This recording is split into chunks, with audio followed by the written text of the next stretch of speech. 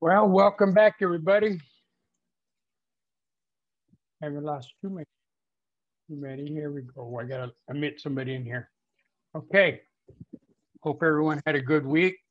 What I want to do is I want to go and share with you the. Uh, oh, second. Last minute. The calendar on Canvas to give an idea where we're at, just to make sure that everybody knows what's coming up, what's due, and so forth. Be no surprises. The calendar does have that information for you. We have next week. Okay, next week will be the exam number 2, which covers chapters 4 through 6. Okay, and we also have next week on Friday the midterm for the lab online also.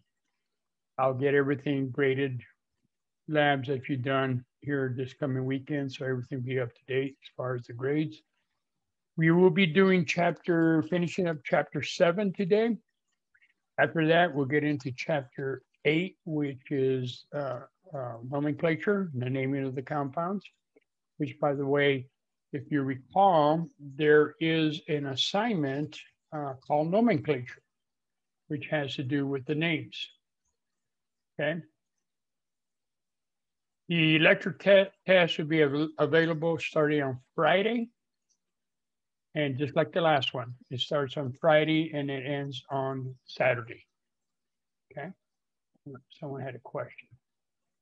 Now, the lab itself is just one day. So you have the lab on Friday, and then also available, if you wanted to start it, would be the lecture exam. Okay. All righty, no problem. And so if you have any questions, don't forget, you're also invited to come to my Tuesday and Thursday class. In fact, we are on the same slide chapter. In fact, we're just a little bit behind for the Friday class, but Tuesday and Thursday, I start one at 1 o'clock, and it goes to 2:15, and then one at 4:15, that goes to 5:30. So same link. You're more than welcome to stop by there, get a double amount of chemistry if you like. Okay. If you don't have any other questions, what I want to do is continue with chapter 7. Okay. And get that out of the way. Fairly important chapter because it introduces a lot of concepts with respect to polarity and non-polar bonds and polar bonds, and which ties into down the road to the next few chapters with respect to properties of compounds and how we can identify those and compare and contrast them. All right. So let me back it up a slide, but this is the slide we ended up. We've been talking about Lewis dot structures. Now, for the atoms themselves, it was fairly straightforward. For the atoms themselves, we simply find what group they're in on the periodic table. And remember, this is only good for the ones in the A elements. So that's Roman numeral 1A to 8A. The B elements, unpredictable, depends on reaction conditions. We cannot predict how many valence electrons they have, but we can with the A elements. So from that information and what group they're in, we can determine the Lewis dot structure, which is simply putting a dot next to the symbol that represents the number of valence electrons. So potassium, oxygen, silicon, magnesium, and iodine. Potassium's in group 1, we got 1 dot. Oxygen's in group 6, 6 dots. Silicon group 4, etc., etc. Okay, pretty straightforward. That is the Lewis dot structures for the atoms. From there, we jumped into structures, Lewis dot structures for actual compounds. Okay, and there's a procedure for that. What we do is we'll always be told what the central atom is. Okay, that's going to be either in bold or underlined. 9 times out of 10, the central atom is the first atom written in the formula. And that means that everything that follows is bonded to the central atom, okay? So we first tally up the total number of valence electrons that every atom brings to the structure, okay?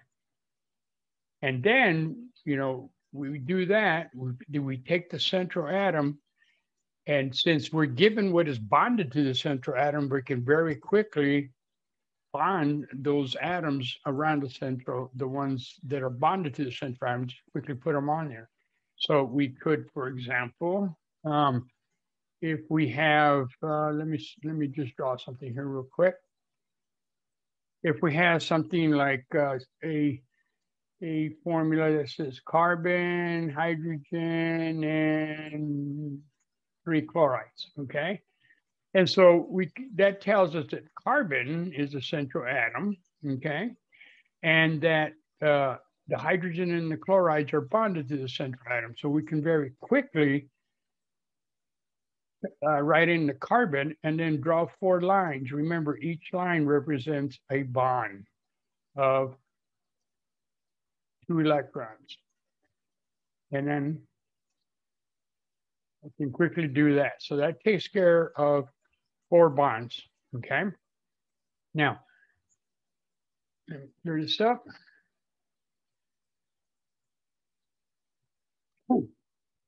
As we process the number of electrons, valence electrons that we have, remember, hydrogen, its rule is 2 electrons. That is its octet rule, if you will. It's a duet rule. But that means that hydrogen, whenever you draw hydrogen, you will see hydrogen bonded 1 time. That's it. This bond right here, this line represents 2 electrons. It is being shared by both the hydrogen and X, whatever X may be, okay? So we can count those 2 electrons for the hydrogen. We can also count them for the X because they're being shared. And hydrogen cannot have any more electrons than 2. That's it. So that means that hydrogen would always only have 1 bond to it, okay? All the other atoms that you're going to encounter will require 8 electrons around it to fulfill the octet. So if we have a simple structure like, let's say, methane, this is the structure to methane, 4 hydrogens bonded around the carbon. Each line, 1 right there, right there, right there, and right there. Each one represents 2 electrons, and there's a total of 4 lines, which means there's 8 electrons around the carbon, and that fulfills the octet for carbon, okay? The duet, obviously, for hydrogen has also been fulfilled. So that's a legitimate structure for that example that I just wrote. All right, so then we identify from the central atom the bonding pairs and the lone pairs that we call. So the bonding pairs are shared electrons with another atom, and the lone pairs are electrons that are not bonded. A good example would be the structure for water. Water there's oxygen, 2 hydrogens. Then on oxygen, there are 2 electrons. Now you can draw 2 dots or you can draw a line. It makes no difference. I prefer a line, but I'm going to draw 2 dots there. Each dot represents an electron. There are 4 electrons around the central atom of oxygen. Those are unshared. Those are lone pair. That's what we call the lone pair, okay? The bonding pair are those electrons that are being bonded with the hydrogen. So oxygen has 2 lone pairs in this example and 2 bonding pairs. But there's 8 around oxygen, which fulfills the octet. Now, as you do number 1, and you tally up the number of valence electrons, that is the number you got to work with. So if you come up with 8 valence electrons, due to all the atoms that are contributing to the structure, that is what you got to work. You cannot just arbitrarily just add electrons if you need them. At the same time, if you got extra ones, you just can't take them out. You got 8 to work with, you got to make them work. A lot of times they all come into play. There's not a problem. But there are times that when you get to the last step and you can't fulfill the octet because you don't have enough electrons, but another atom does. And what you do, you start creating double bonds or triple bonds. That's the maximum. You got single bonds, double bonds, and triple bonds. You don't have anything like quadruple bonds. It's only single, double, and triple. And you start creating double bonds by sharing electrons from another atom, okay, to fulfill the octet. All right. So we went through the example. Let me clear this. Of water. Okay. We tallied up the valence electrons. Oxygen, there's 2 oxygens. Each one brings one valence electron, hence 2 times 1. Oxygens in group 6, 6 electrons. So we have a total of 8 valence electrons, or I like to make it divisible by 2, because the number you come up with should always be divisible by 2. And so we will end up with 4 pairs of electrons. Okay, so we got 8 valence electrons or 4 pairs. If your number that you come up with is not divisible by 2, go check your math. Maybe you pulled the wrong number of valence electrons, selected the wrong group.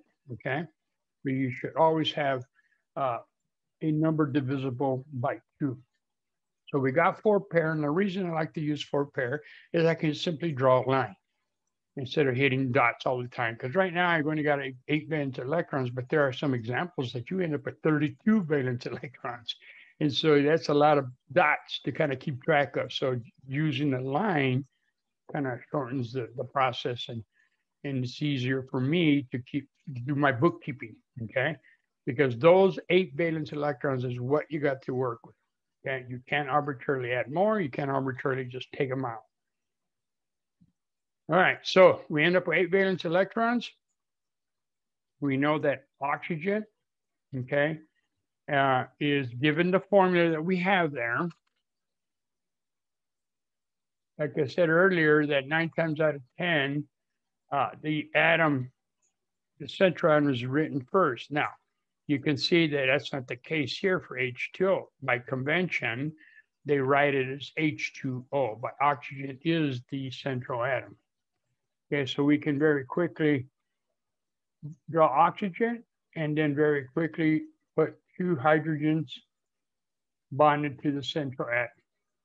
Okay, and that takes care of 2 pair. I got 2 lines here. I got 4 pair to work with. I got to put those other 2 pairs someplace. I can't put them on the hydrogen because the hydrogen is full now.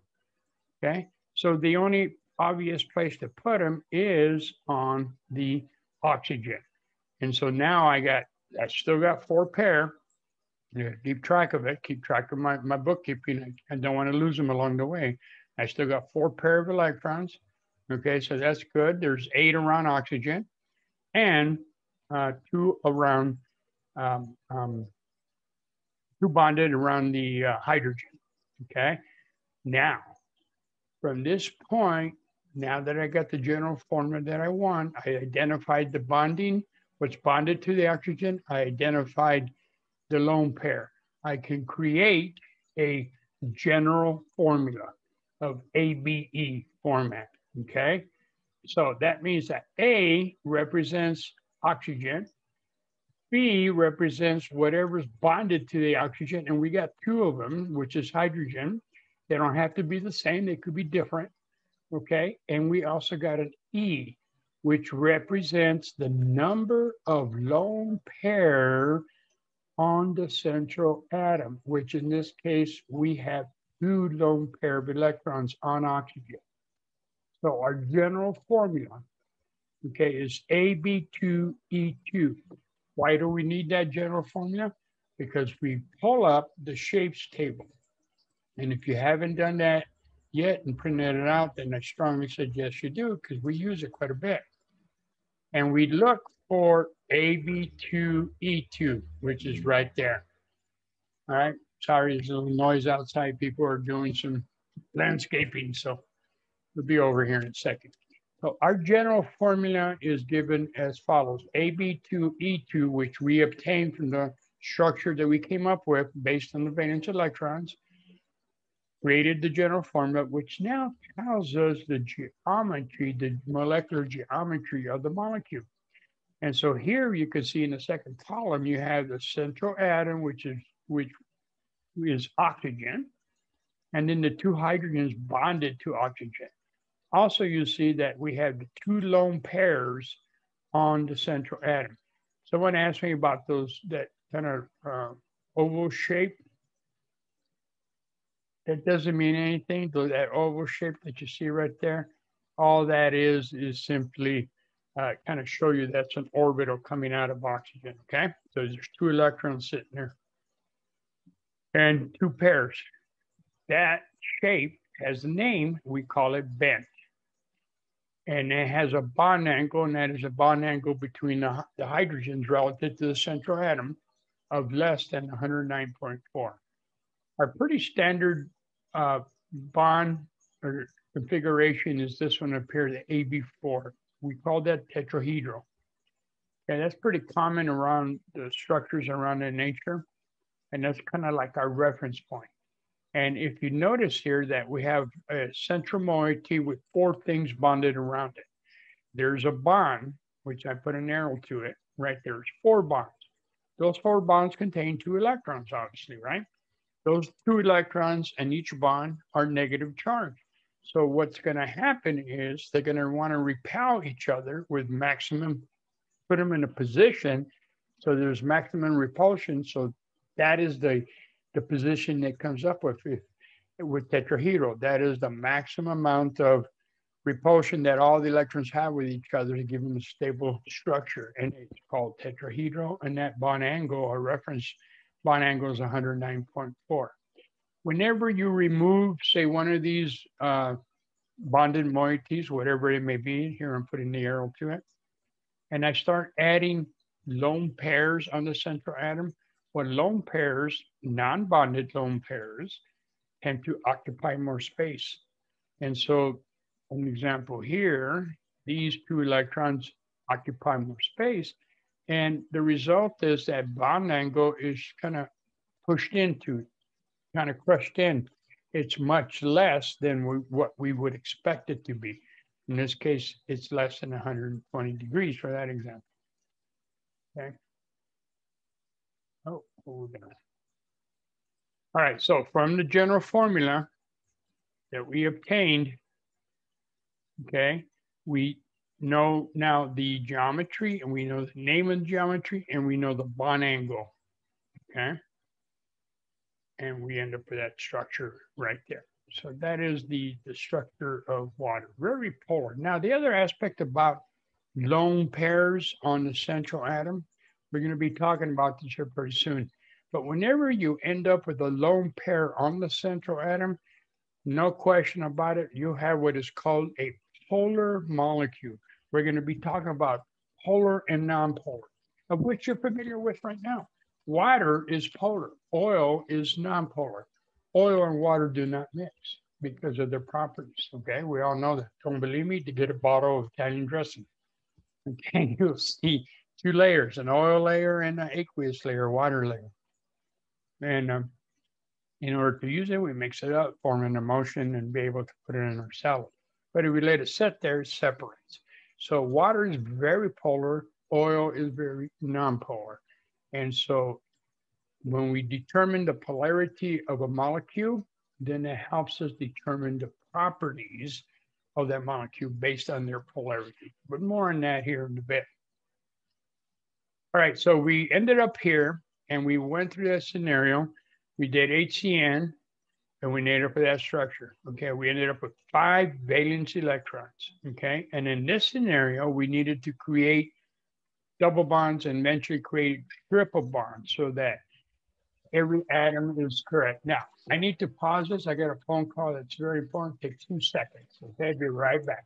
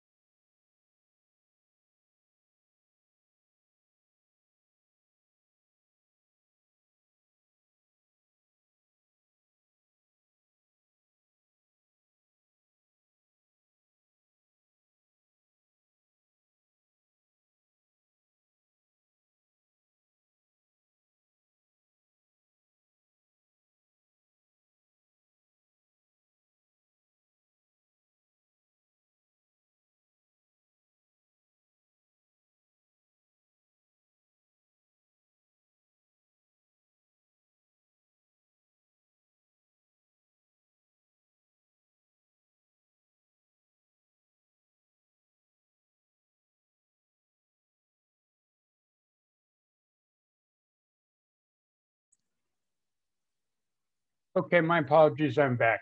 Okay. So anyway, we were talking about coming up with the structure for HCN. First thing we did was add up the valence electrons. We ended up with 10 valence electrons, or 5 pair. Carbon was the central atom. We bonded the hydrogen and the nitrogen to the central atom, and then we eventually created double bonds and eventually triple bonds here because carbon in our net scenario did not have the optimum octet.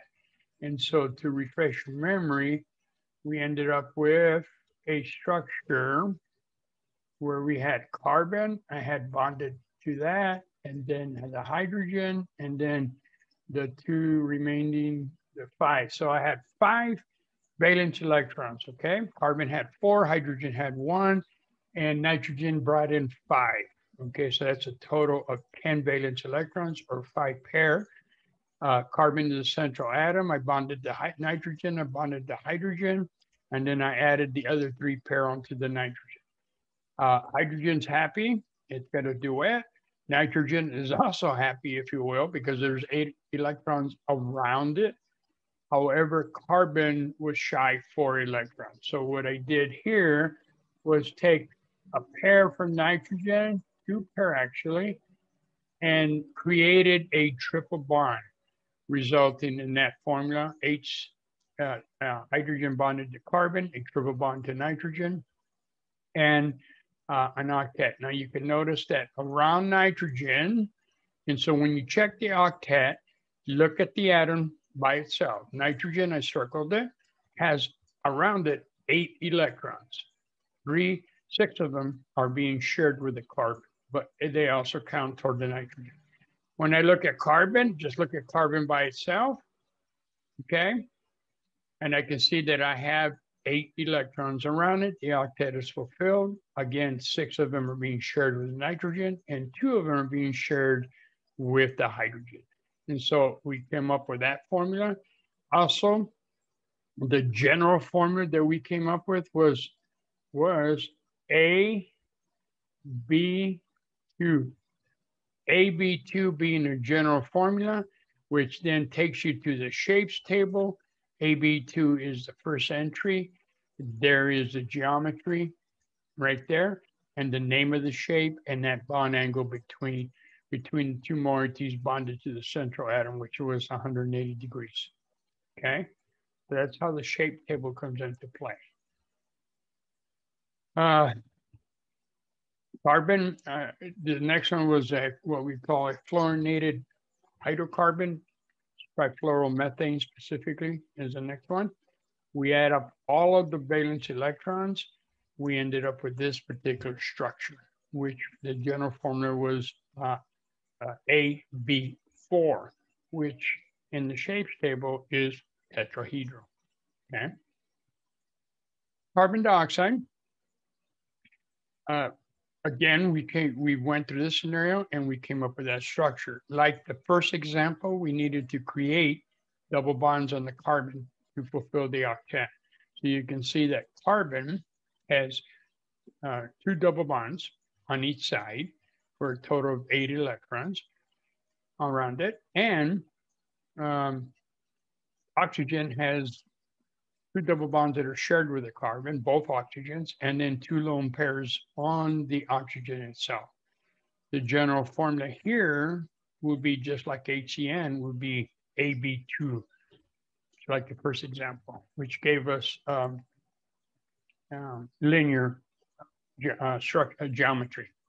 And finally, at the end, we did NH3, which is ammonia. This is the structure for ammonia, nitrogen bonded with 3 hydrogens around it. Now, when we do that, we end up with 8 valence electrons, 3 coming from hydrogens, 5 coming from nitrogen, gives total 8 valence electrons and or 4 pair, okay? Nitrogen's a central atom. We quickly bond.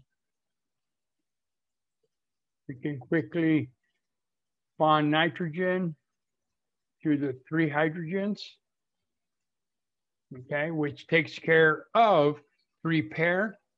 We got 4 pair to work with. We can't put it on the hydrogen. So the only place we can put them is on the nitrogen itself, okay?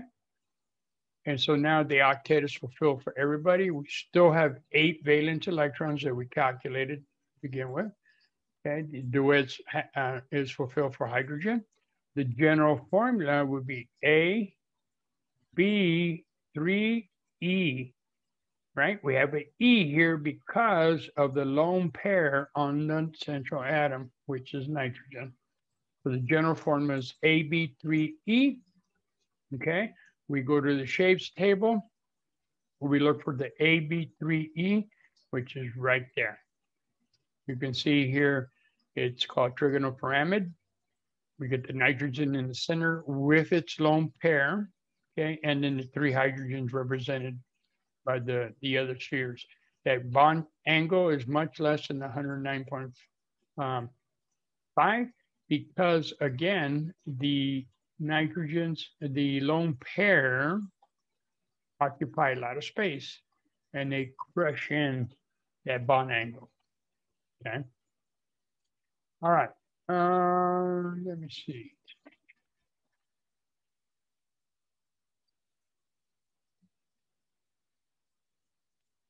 Okay, we'll go back. So there's the formula. And so this procedure, write the valence electrons, identify the central atom, bond all the other atoms to the central atom, and that takes care of a pair, and then start adding whatever remaining valence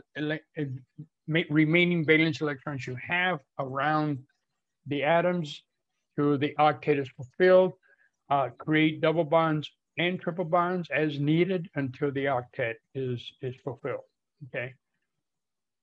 Now, this takes care of neutral charged compounds, okay?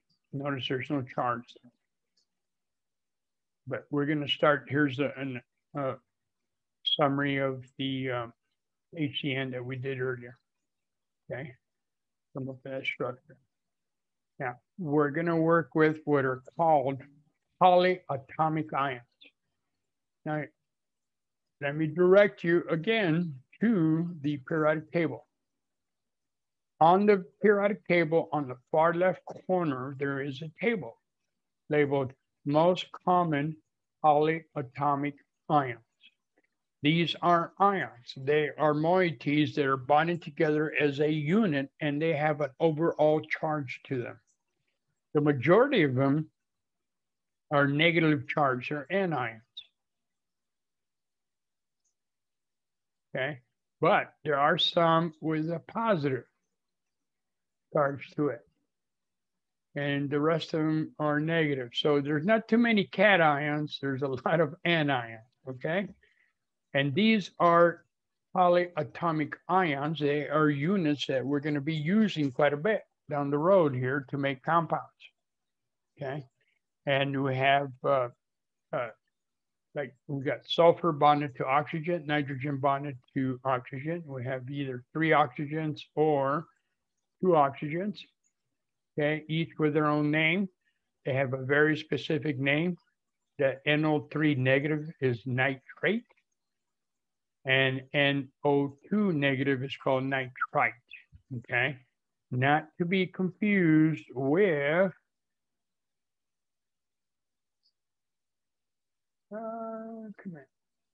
not to be confused with sorry, it's N-3, the ion nitride. Okay, Nitride. That's just a single nitrogen. When they put an oxygen next to it, like 3 oxygens, it's called nitrate. Okay, if it's only 2 oxygens, it's called nitrite. Now, we're going to be doing the Lewis dot structures for these polyatomic ions. And the procedure is the same. There's only 2 changes, 2 differences. One, notice the ions had a particular charge. We have to account for that charge. Now, we're not really truly losing or gaining electrons. What we're doing is we're doing a bookkeeping of the electrons, because there's reasons that why we add and why we subtract, but we're not really removing an electron or adding electrons. But if the ion is a negative charge ion, we have to add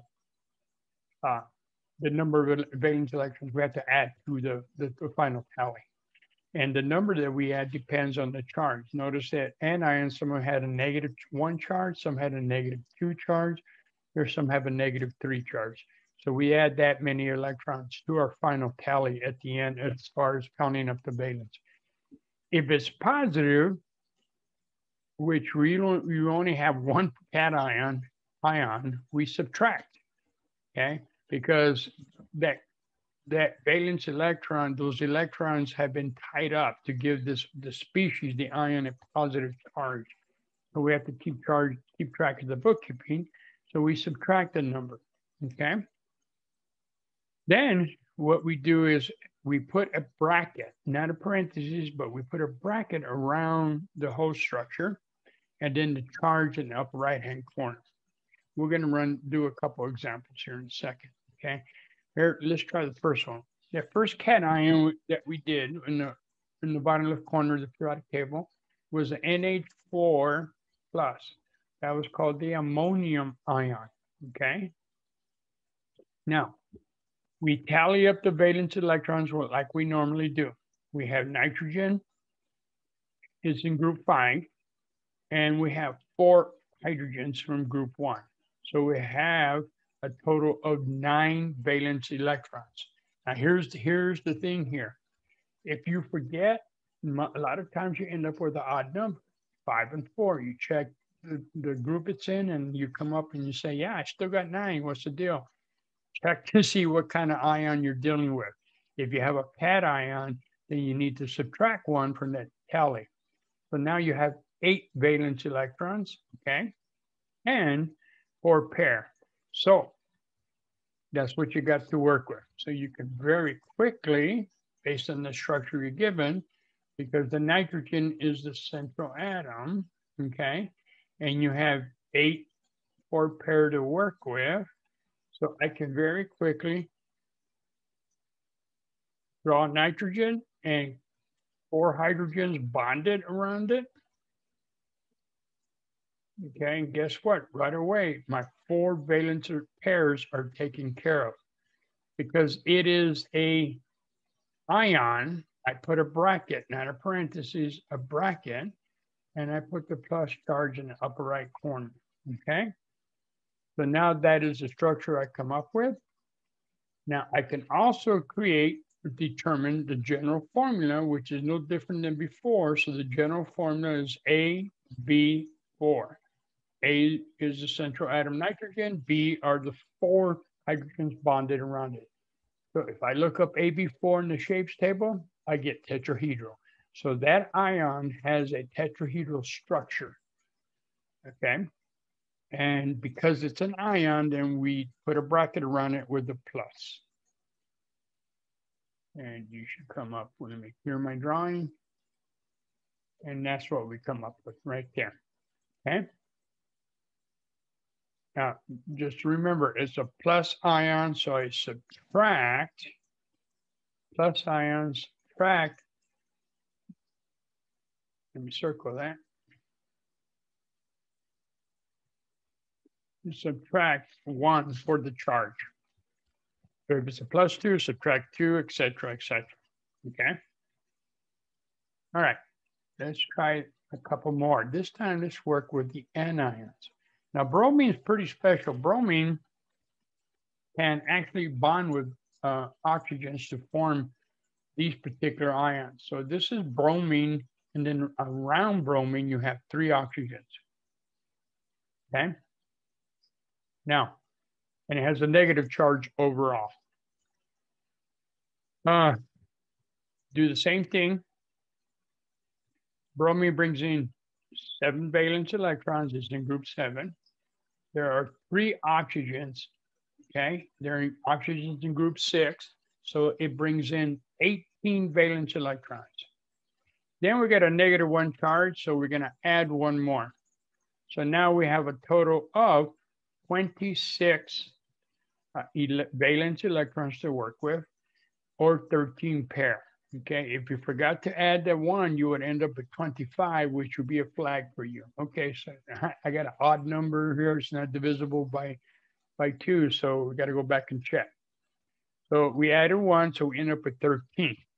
The formula is given to you. It's bromine is underlined, so that tells you that bromine is a central atom, which means that you can very quickly draw bromine as a central atom, okay? And then I have 3 oxygens bonded around it. So I can draw 3 oxygens, okay? So that took care of 3 pair, right? So I had 13 pair to work with. I took care of 3 pair. So now I got 10 pair to work with. So now I can put them anywhere I want. So what I'm going to do is I'm going to start in the outside of the atoms and atoms. So I got 10 to work with. I got 1, 2, 3, 4, 5, 6, 7. Oh.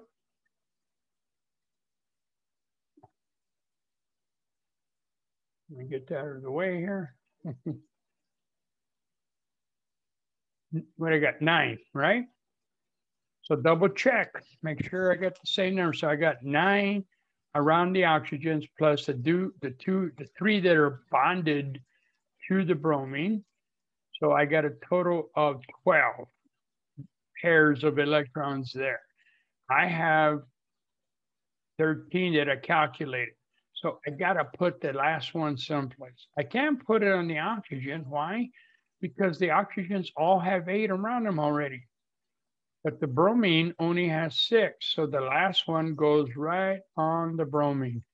Now I double check. I still have 13 pair, right? Double check, always keep track of it. I got 13 pair is what I calculated. And now check my octet, the oxygens, all the oxygens are happy. I got 3 lone pair and 1 bonded pairs. All 3 oxygens have the octet, and bromine has the octet. Now, once that's done, I can simply put the bracket around it, okay, with the negative charge, and I'm done. And let me clear that and get a clearer picture other than mine. There it is, okay?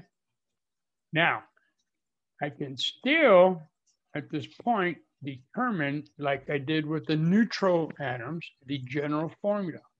And so here I got A, B, 3E. That is the general formula for this ion. So going back to the shapes table, AB3E. Hold on one second. Yeah, let me get the shapes table. AB3E, its shape is like the ammonia we did earlier. It has trigonopyramid as the name. There's a lone pair in the central atom and bond angle less than 109.5. Okay. And that is the geometry for that ion. Okay. Now, the next one, SO4. That's one of the polyatomic ions in the table. That's called the sulfate ion. Okay. Now we do what we do before and nothing different. Just making aware that it is an ion with a -2 charge, which means we're going to end up adding a -2. Okay. So sulfur brings in 6 valence electrons. Oxygen, there are 4 oxygens, each bringing 6 valence electrons. So we have a total of 24. Okay. And then, because of the 2 charge, we add two electrons. So we have a total of 32 electrons, okay, or 16 pair. Sulfur is the central atom. So I can do sulfur very quickly and then bond 4 oxygens around it, because that's the structure I've been given, okay? And that takes care of 4 pair, which means I got 12 to go, right? I got 16 to begin with, subtract 4, I got 12 to work with. Now, I cannot put it any more in the sulfur. You notice that? Because there's 8 around it already. So the only other place they can go would be on the oxygen. So I'll count them. I got 4, 5, 6, 7, 8, 9, 10, 11, 12, 13, 14, 15, 16, which is what I calculated. So I got 16 pairs of valence electrons, which is consistent with what I calculated. Okay, this is a ion. So I put a bracket and a -2 charge in the top right corner. Okay, and that is the structure I come up with. All right. Now, the general formula, no different than before.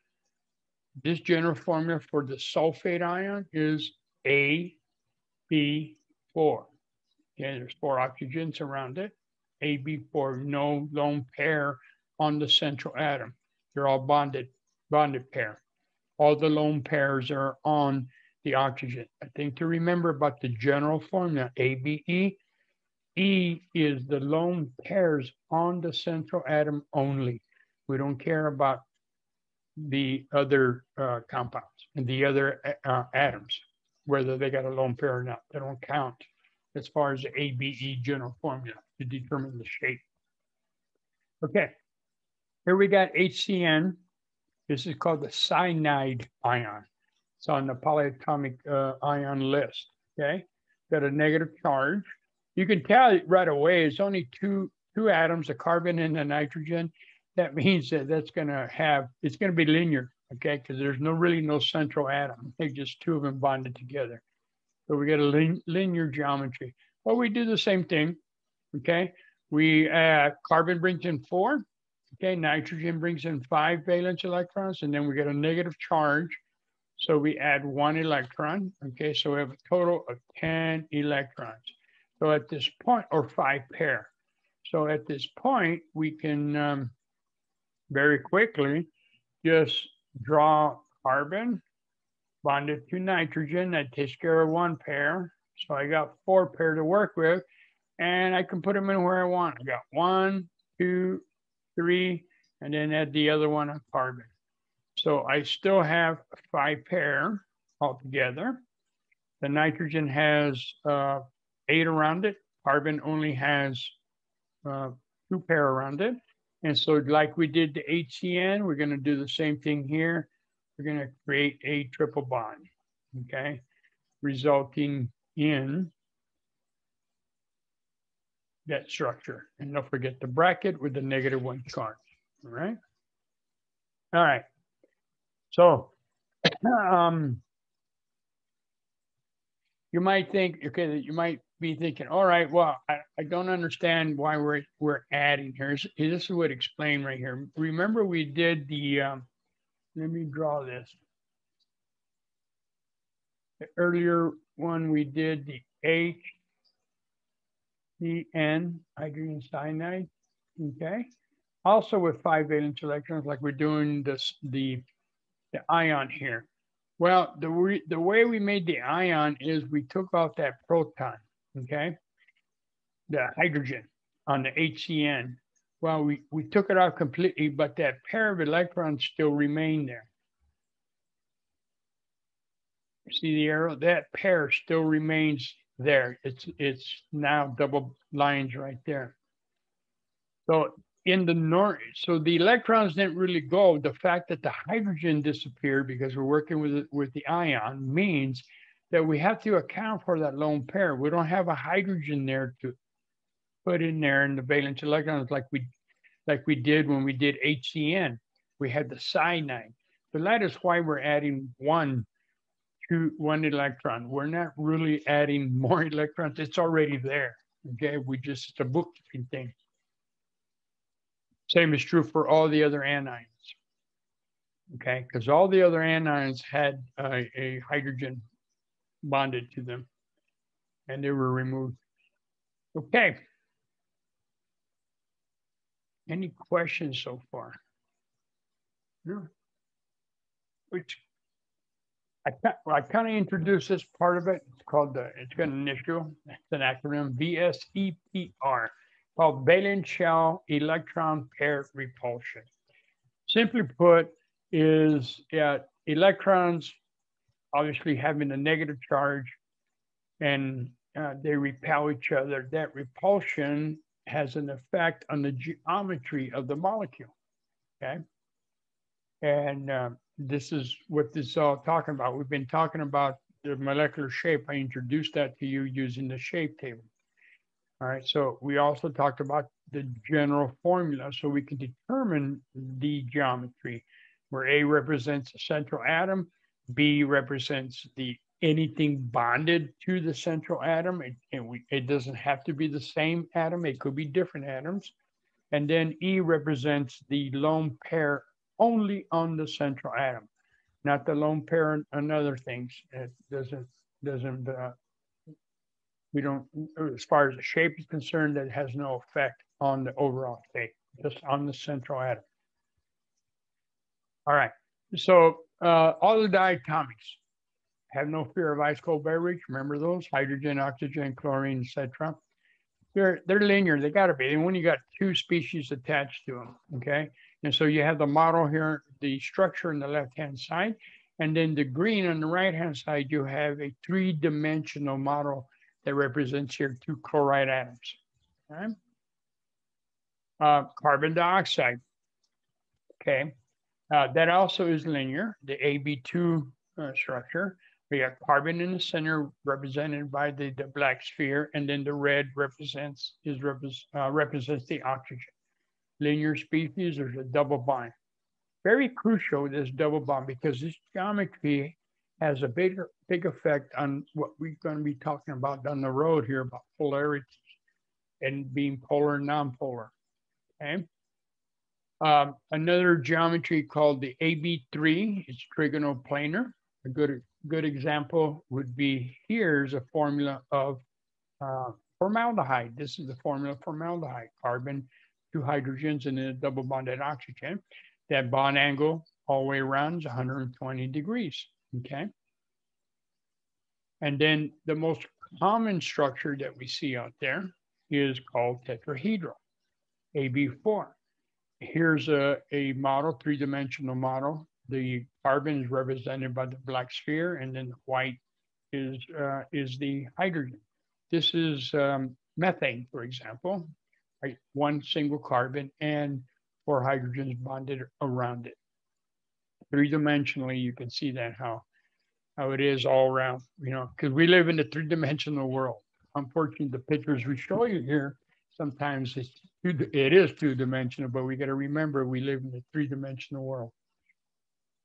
Yeah, here's one. This is SO2. You would think, for example, that SO2, like carbon dioxide, CO2, will have similar structure, okay? Carbon dioxide is linear, but SO2 is not. It's called bent. And the reason is because sulfur is in a different group and it's got an extra pair of electrons to bring into the table. And so that pair has to be someplace. And yes, you had a question about the model. Go ahead.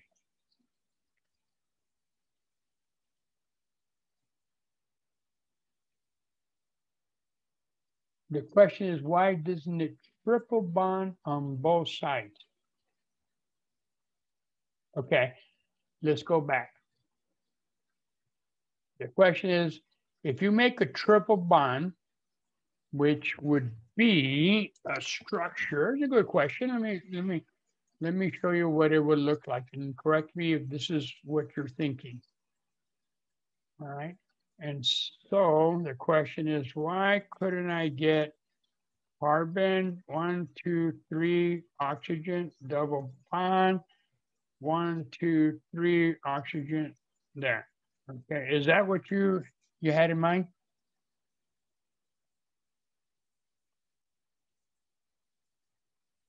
Yes, okay. Let me ask you a question.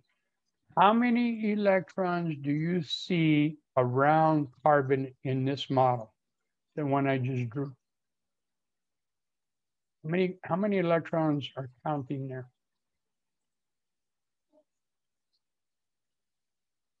Ah, 12, okay. What rule would that violate?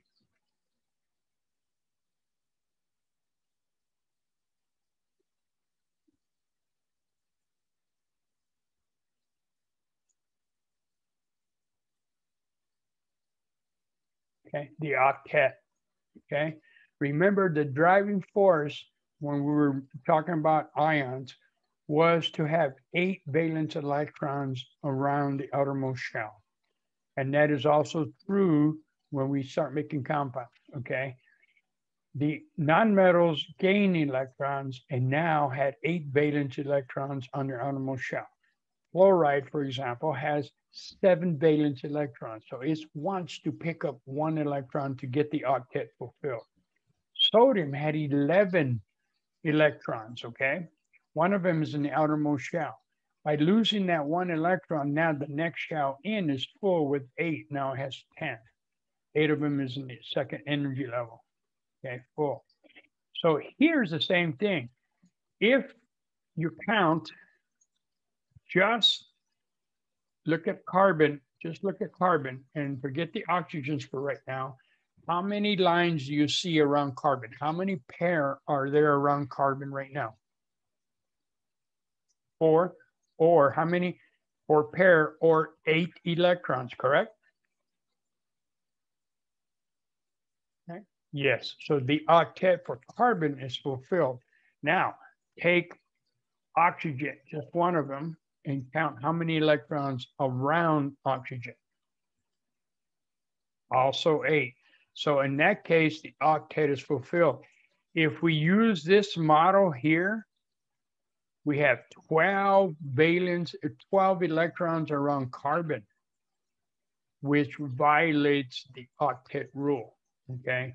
And that's why you can't have triple bonds around the carbon, because there's a violation of octet. Again, the driving force. And the only exception is hydrogen. Hydrogen has a duet rule, because hydrogen has room for 1 more electron.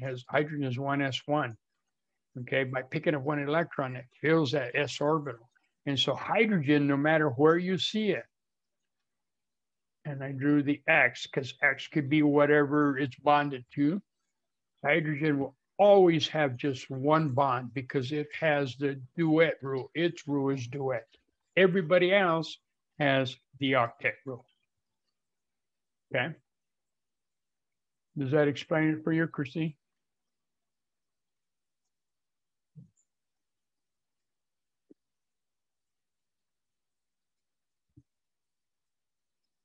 Okay. Any other questions? So that's the thing. When you draw these structures, remember, look at the octet. Everything we've driven here, even look at chlorine. Okay. Chlorine has 8 around each one. 3 of them are lone pair, and 1 of them is shared. Okay. If we look at carbon, we just went through that. Look at this one. Hydrogen has this duet. Okay. Hydrogen has, looking at hydrogen, we got that lone pair right there. Oh, it's supposed to be an arrow. Okay.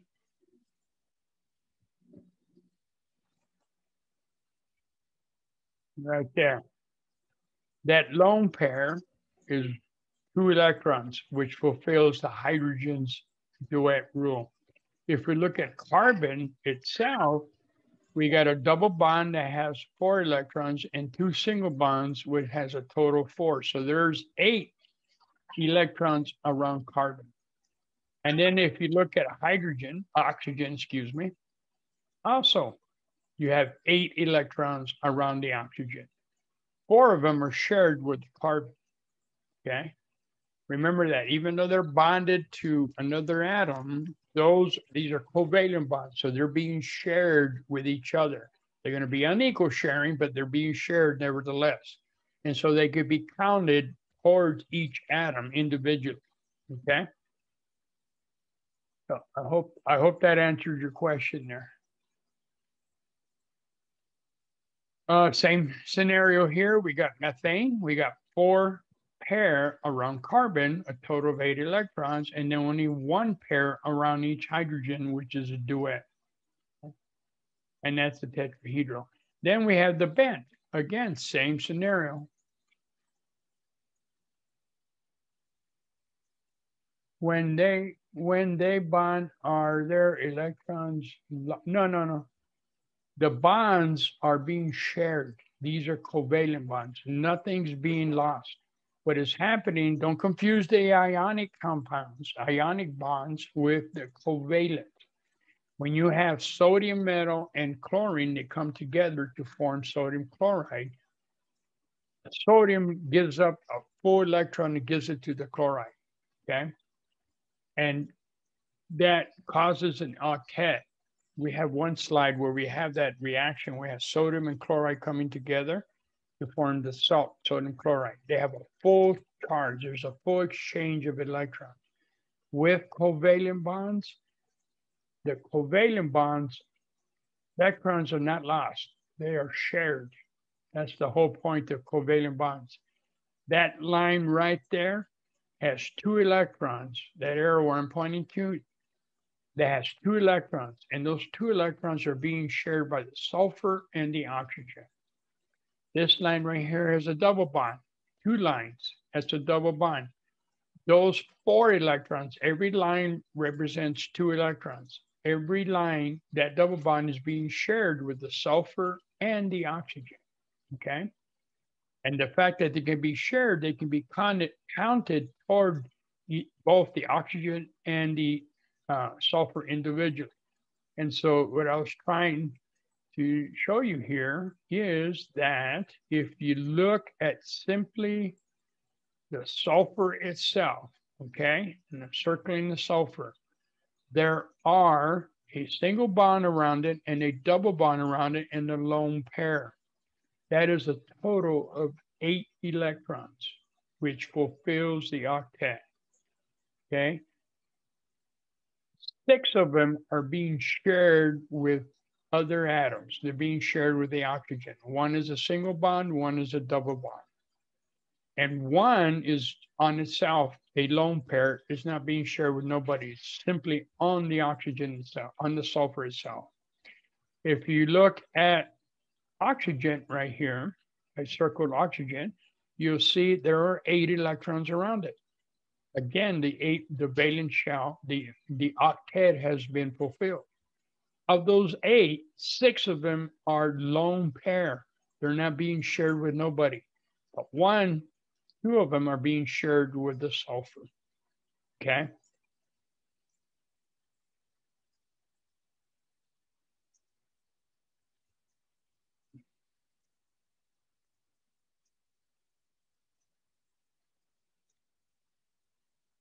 Okay. If that works for you, exactly. They are, if you want codependent, but they are dependent on each other because they're being shared. They're not wholly not shared. For example, if we look at a molecule of ionic compound of sodium chloride, okay, that is because we had come together with a sodium ion and the chloride ion. Okay. Now, sodium had 1 valence electron. It lost it, gave it to the chloride atom. Chloride has 7 valence electrons. It picked up that 1, and by picking up an electron, now it has a full negative charge. The ionic bonds come together like 2 magnets. That's how they attract each other. There is no bond between them, okay? That's where you got it. You have to understand the difference. Ionic bonds do not have a true bond. They call it a bond. It should be ionic attraction, technically. That is what's really happening. It's like 2 magnets coming together.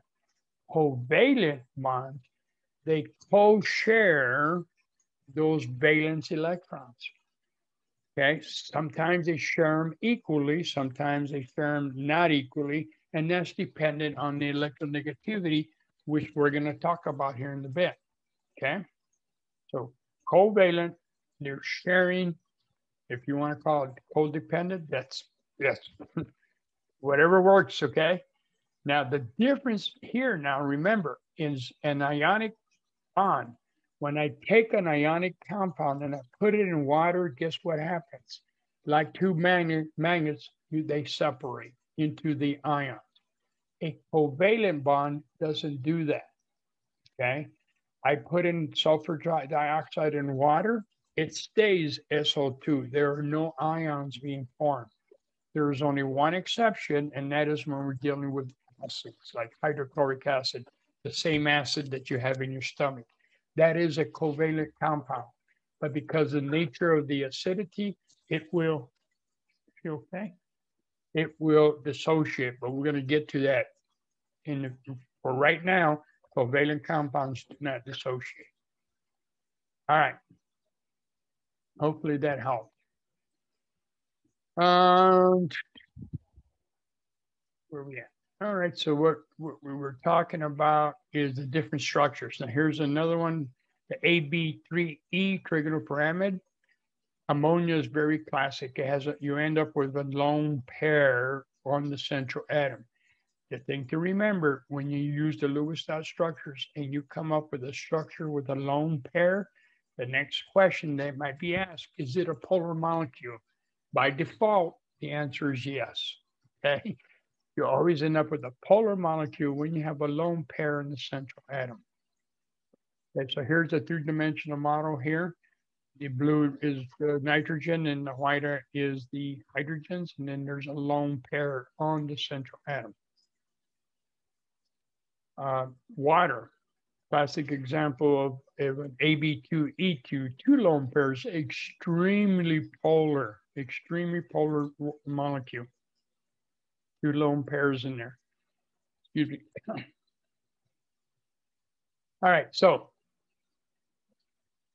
given any covalent molecule or a polyatomic ion, hopefully you should be able to draw the Lewis dot structure, okay? And don't forget, if you're dealing with a polyatomic ion, don't forget to put the bracket and the charge in the upper right corner. draw the electron dot structure and determine the shape and the bond angle. Okay, just like we've been doing. So a couple of things for you to try and see if you can, next time we meet next week, there's a question about it. Try pH3, see what kind of structure you come up with, and then try ozone. Ozone has the formula. There's 3 oxygens bonded to it. It's O3. That is the formula for ozone. There's two types of ozone out here. We got the bad ozone that we breathe in because of the quality of the air around us. Not the best thing, because ozone itself is very reactive. And then we got the ozone that is the good ozone that's up in the atmosphere. It's a very thin layer. What that does is protects us from the UV light of the sun. And unfortunately, that ozone layer has a big hole in it. And it's due to these hydrocarbons, that fluorohydrocarbons that were up in the air. They tend to react with the light and then react to the ozone. So anyway, you may notice if you look at the history of skin suntan lotion, you'll find the number has increased quite a bit in the last 20 years. You need more protection because of the excess UV light coming at you. Anyway, so try the PF3, try the ozone. We can bring it back next week, and we can talk about it if you didn't figure it out. Okay. All right, which brings us to an important part about this whole thing. It's called bond polarity. Okay. Now, as I stated, covalent bonds are where is a bond, a true bond where electrons are shared. Now, there's 2 types of sharing. There's equal sharing and not equal sharing. When there are equal sharing, okay, we call that a non-polar covalent bond. Okay? Now, think of it, maybe it is an analogy as a tug of war between 2 people of the same weight. Got 200-pound people pulling on the rope. That rope represents that bond between the 2. So being equally weighted, equally strength, there's an equal sharing on that rope. And so the rope doesn't go anywhere. Now, that is a non-polar bond. The thing to remember about this is you will find this to be the case when the 2 atoms are the same, okay? When the 2 atoms are the same, you have a non-polar bond. When the 2 atoms are not the same, you have what we call a polar bond, okay? And so there becomes an unequal sharing. Now, why do we have an unequal sharing? Because a while back, not too far back, we talked about a property of the atoms called electronegativity, not ionization energy, but EN, electronegativity. That was a measure of the affinity for an atom to pull electrons, to attract electrons in a bond, okay? And fluorine was the most electronegative element that there is. So if fluorine was covalently bonded to anything, it would cause that electrons to be pulled onto itself, much more so than the other atom. Does not break it apart. It just pulls it. The result is you actually have a polar bond. And what do we mean by a polar bond? Well, think about this for a second. If you take a balloon, and I may have used this analogy before, if you take a balloon, you rub it on your head, okay, for a little bit, and then you place it in your chest. Do you not get that balloon to stick on your chest for a bit? Okay, you do. And what's happening here is this. As you rub that balloon on your head, we are loaded and covered with electrons all around us. If you don't believe me, walk on a carpet, drag your feet on a carpet, and then touch a piece of metal. See what happens. You get a zip. Those are electrons, okay? You wake up in the morning with a bad hair day. It's all crazy? Those are electrons up there. They're repelling each other. And so by rubbing your head on that balloon, you transfer some of those electrons onto the surface of the balloon, now have a charge, a negative field on the balloon. As you bring that balloon onto the surface of your chest, there are electrons on your chest. They're negative charge. The balloons have a negative charge. They repel each other, okay? As the balloon gets closer, those electrons on your surface get repelled and go deeper into you, leaving behind a partial positive area or nature on your chest. The balloon has a negative nature to it. Your surface of your chest has a positive nature to it. Positive and negative attract. Guess what? Boom, the balloon sticks to you, okay? Won't stick there forever. Eventually it goes back to stable state and the balloon falls off. But for that brief moment of time, you have created a dipole. There's a dipole like a magnet. We got a north pole and a south pole. The battery that you have in your electronic device right now has a dipole. You got a positive and a negative side, okay? Because of the electronegativity of the atoms in the bonded covalent bond, because of differences in the electronegativity, you create a dipole. So you create a partial positive side and a partial negative side, which has a big effect on the properties of that compound. Okay, now let me add this to this. There's two things. In the general formula, I'm going to say when A is bonded to A, when the elements are the same. So that means you know 7 examples of a nonpolar bond already. Have no fear of ice cold beverage. All of those diatomic atoms are, that bond is a nonpolar bond, okay? So all diatomic.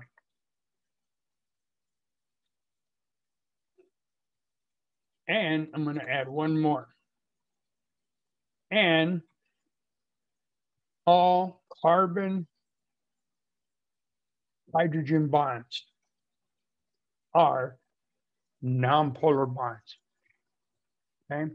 Even though carbon and hydrogen are different atoms, their electronegativity is essentially the same and it's negligible. And so they're the same element. Okay? So all your diatomic elements and any carbon hydrogen bond are nonpolar bonds.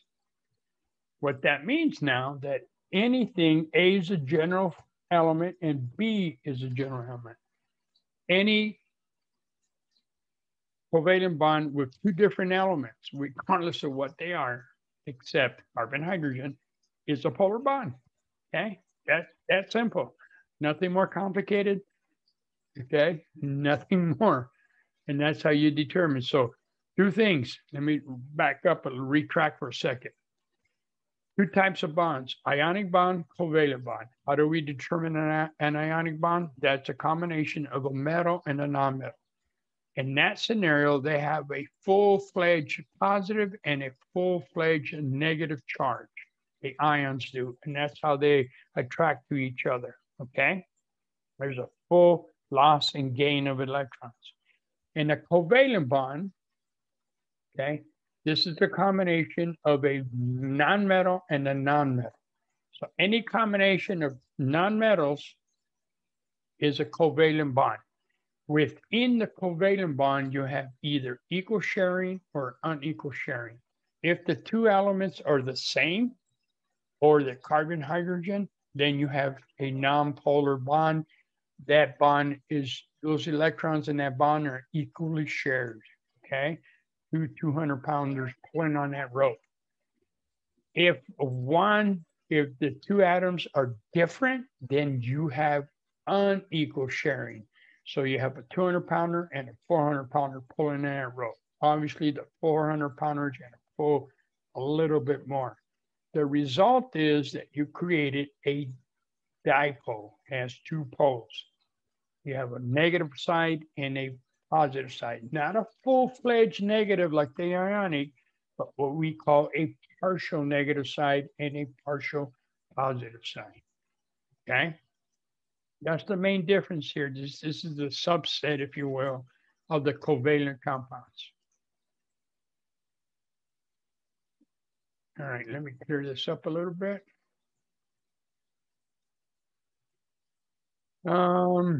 Okay, so back to electronegativity.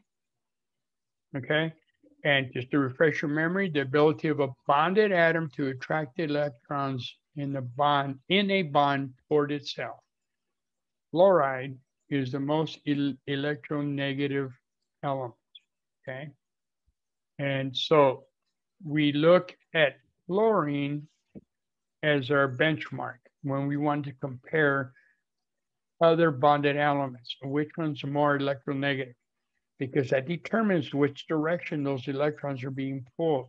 Okay, we know that noble gases are not going to bond, so they don't have any electronegativity. So remember that for Chem 130, noble gases don't bond, zero electronegativity. Okay, our general trend, we had this trend before, but to refresh your memory, we got fluoride sitting up there in the right-hand corner. So that's our benchmark. So we can use that as our reference point to determine who's more electronegative when we are looking at other combination of atoms. And whoever's closer to fluorine, it has the greater electronegativity. Yes, every atom has their own electronegative value, and you can welcome to look that up and so forth. Or you can just use the general trend that there is with respect to electronegativity using the periodic table. Okay. So as I mentioned earlier, all the diatomic atoms are nonpolar. They have that bond between them is shared equally. Okay. And also included in there is a carbon-hydrogen bond. It's considered to be nonpolar because the electronegativity of carbon and hydrogen is essentially the same. Okay. All right. Now, when it comes to polar covalent bonds, they have a combination of two different nonmetals. And one of them is going to hold on to the electrons a little bit tighter. It's not going to take them away. There's going to be no electron loss. They're just going to pull those electrons a little bit tighter onto itself. Okay? So examples of polar bonds are here. Carbon and oxygen, two different atoms, okay? Hydrogen and chloride, two different atoms, polar covalent bond. All of them are nonmetals, so all of them are covalent bonds. But the fact that they're different, they're polar. Sulfur and fluoride, polar. Silicon and nitrogen, again, polar covalent bonds. All of those are examples of polar covalent bonds, okay? Now, as I mentioned, because of the electronegativity, the difference in electronegativity, one of them will pull the electrons onto themselves much stronger than the other one. And so what is created is what is called a partial positive atom and a partial negative. And we designate that by using the symbol, which is the Greek symbol delta. Okay, the lowercase delta. That means partially positive and then partially negative. Correct. We also use an arrow to represent what direction the dipole is being pulled to. The arrow points to the most electronegative elements, as you see here with the bond here with carbon and fluoride. Fluoride is a lot more electronegative than carbon, okay? Fluoride is the most electronegative element there. And so it pulls the electron density onto itself more so than carbon does, resulting in a partial negative area around the fluoride.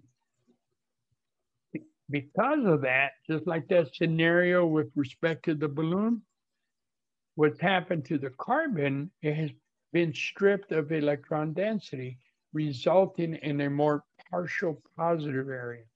So the carbon has the partial positive side, and the fluoride has the partial negative side. And we designate it with the delta, lowercase delta symbol as follows.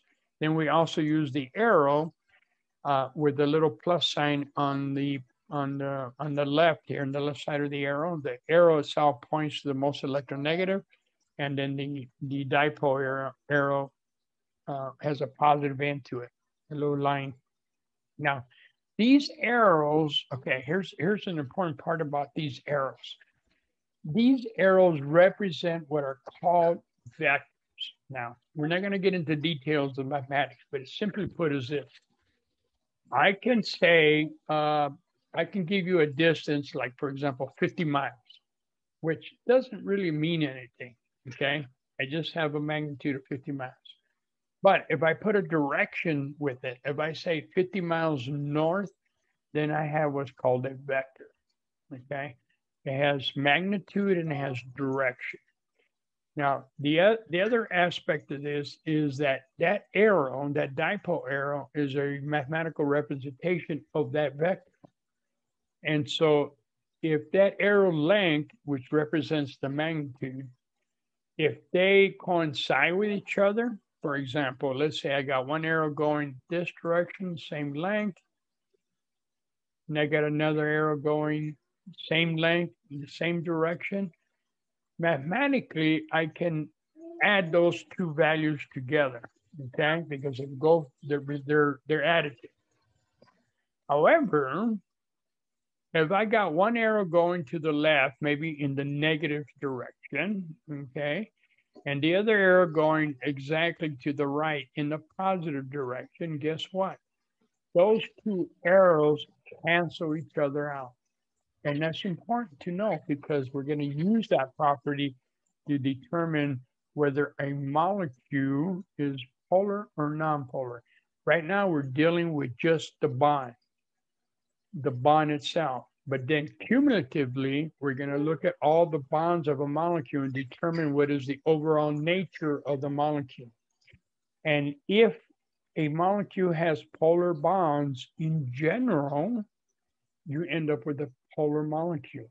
But if any of the bonds cancel each other out, guess what? You end up with a non-polar molecule, okay? And we use the arrows to help us determine whether these polar bonds cancel each other out. Keeping in mind that these arrows represent vectors that we can add and subtract graphically, okay? And here I got one going to the left, one going to the right, but the same token, they can go in this direction toward each other, the arrows. That also will cancel each other out. Whether the arrows are pointing in opposite directions or they're coming together. Those two, the net effect will be 0. Okay, so that's important. So in the next example, we got oxygen and hydrogen, polar bond, 2 different atoms, right? Now, we draw the arrow going from right to left. Why? Because oxygen has a higher electronegativity, okay? How do we know that? Look at its position in the periodic table. Oxygen is literally right next to fluoride. Hydrogen is on the far left. And so oxygen is a lot more electronegative. So if there's a bond between the hydrogen and the oxygen will pull the electron density onto itself more so than the hydrogen, resulting in a partial negative area for the oxygen and a partial positive for the hydrogen. In this case, the dipole arrow goes from right to left. If we look at a bond between phosphorus and chloride, okay, to determine whether it's a polar bond, yes, it's a polar bond. Why? Because there's 2 different atoms, plain and simple. Now, which direction does the polarity go with this? That is where we bring in electronegativity. Which one's more electronegative? Well, we find its position relative to fluorine. And chloride is right below fluoride. Phosphorus is like 2-3 groups to the left, further away. So chloride is a lot more electronegative, which tells you that it pulls the electron onto themselves more so than phosphorus, resulting in a partial negative on the chloride and a partial positive on the phosphorus. And the arrow here goes from left to right. Okay. This polarity is very crucial in chemistry. It is because of this polarity that we are able to make new compounds. We look for groups in that compound that have a polar bond that allows us to do something to change the compound. Okay. Now, I hope you can see here, guess what? These are like little magnets, if you will. And like little magnets do, if I were to get a handful of magnets, wouldn't they line up, right? You know, depending on the north and south pole. Well, these are very similar. These would line up because of the positive side and negative side. So if I had another molecule of phosphorus and chloride, it would line up with phosphorus and chloride because the negative side will attract the positive side of the next molecule.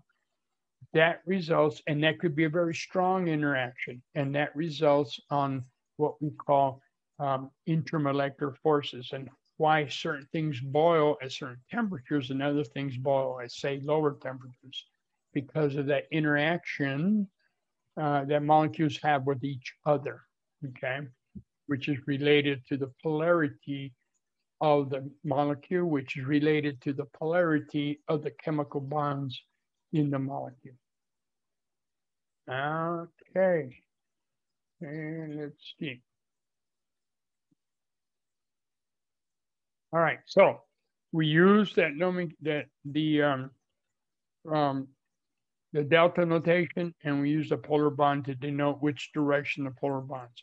We talked about noble gases at length. They just have no electronegativity. Their octet is full. That is the driving force, 8, okay?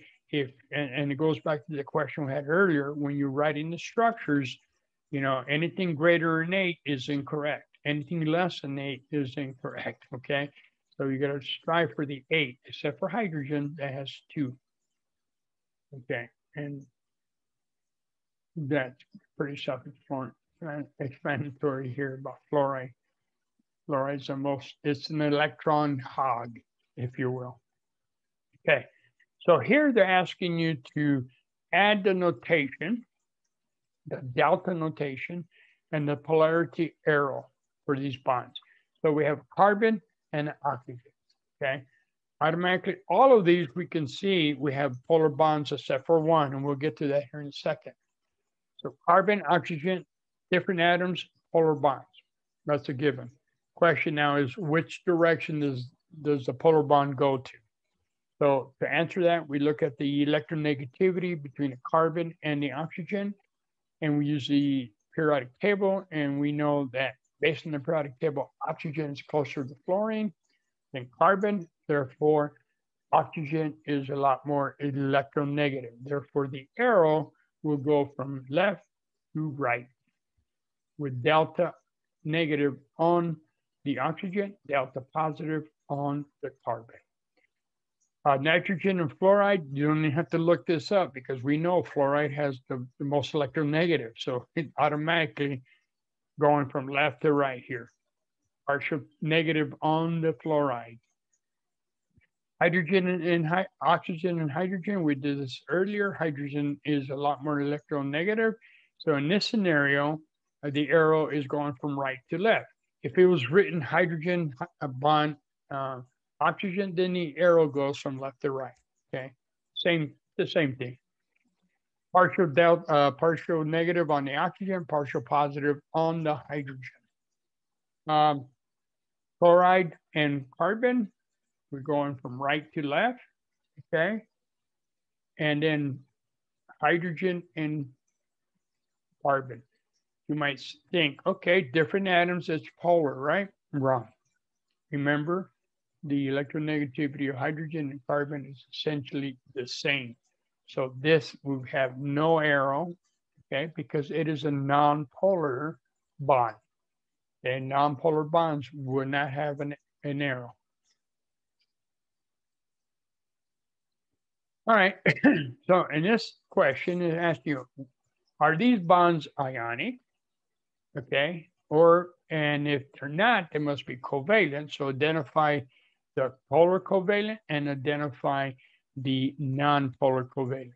So look at the first question. Are these bonds ionic? You recall what the criteria is for an ionic bond?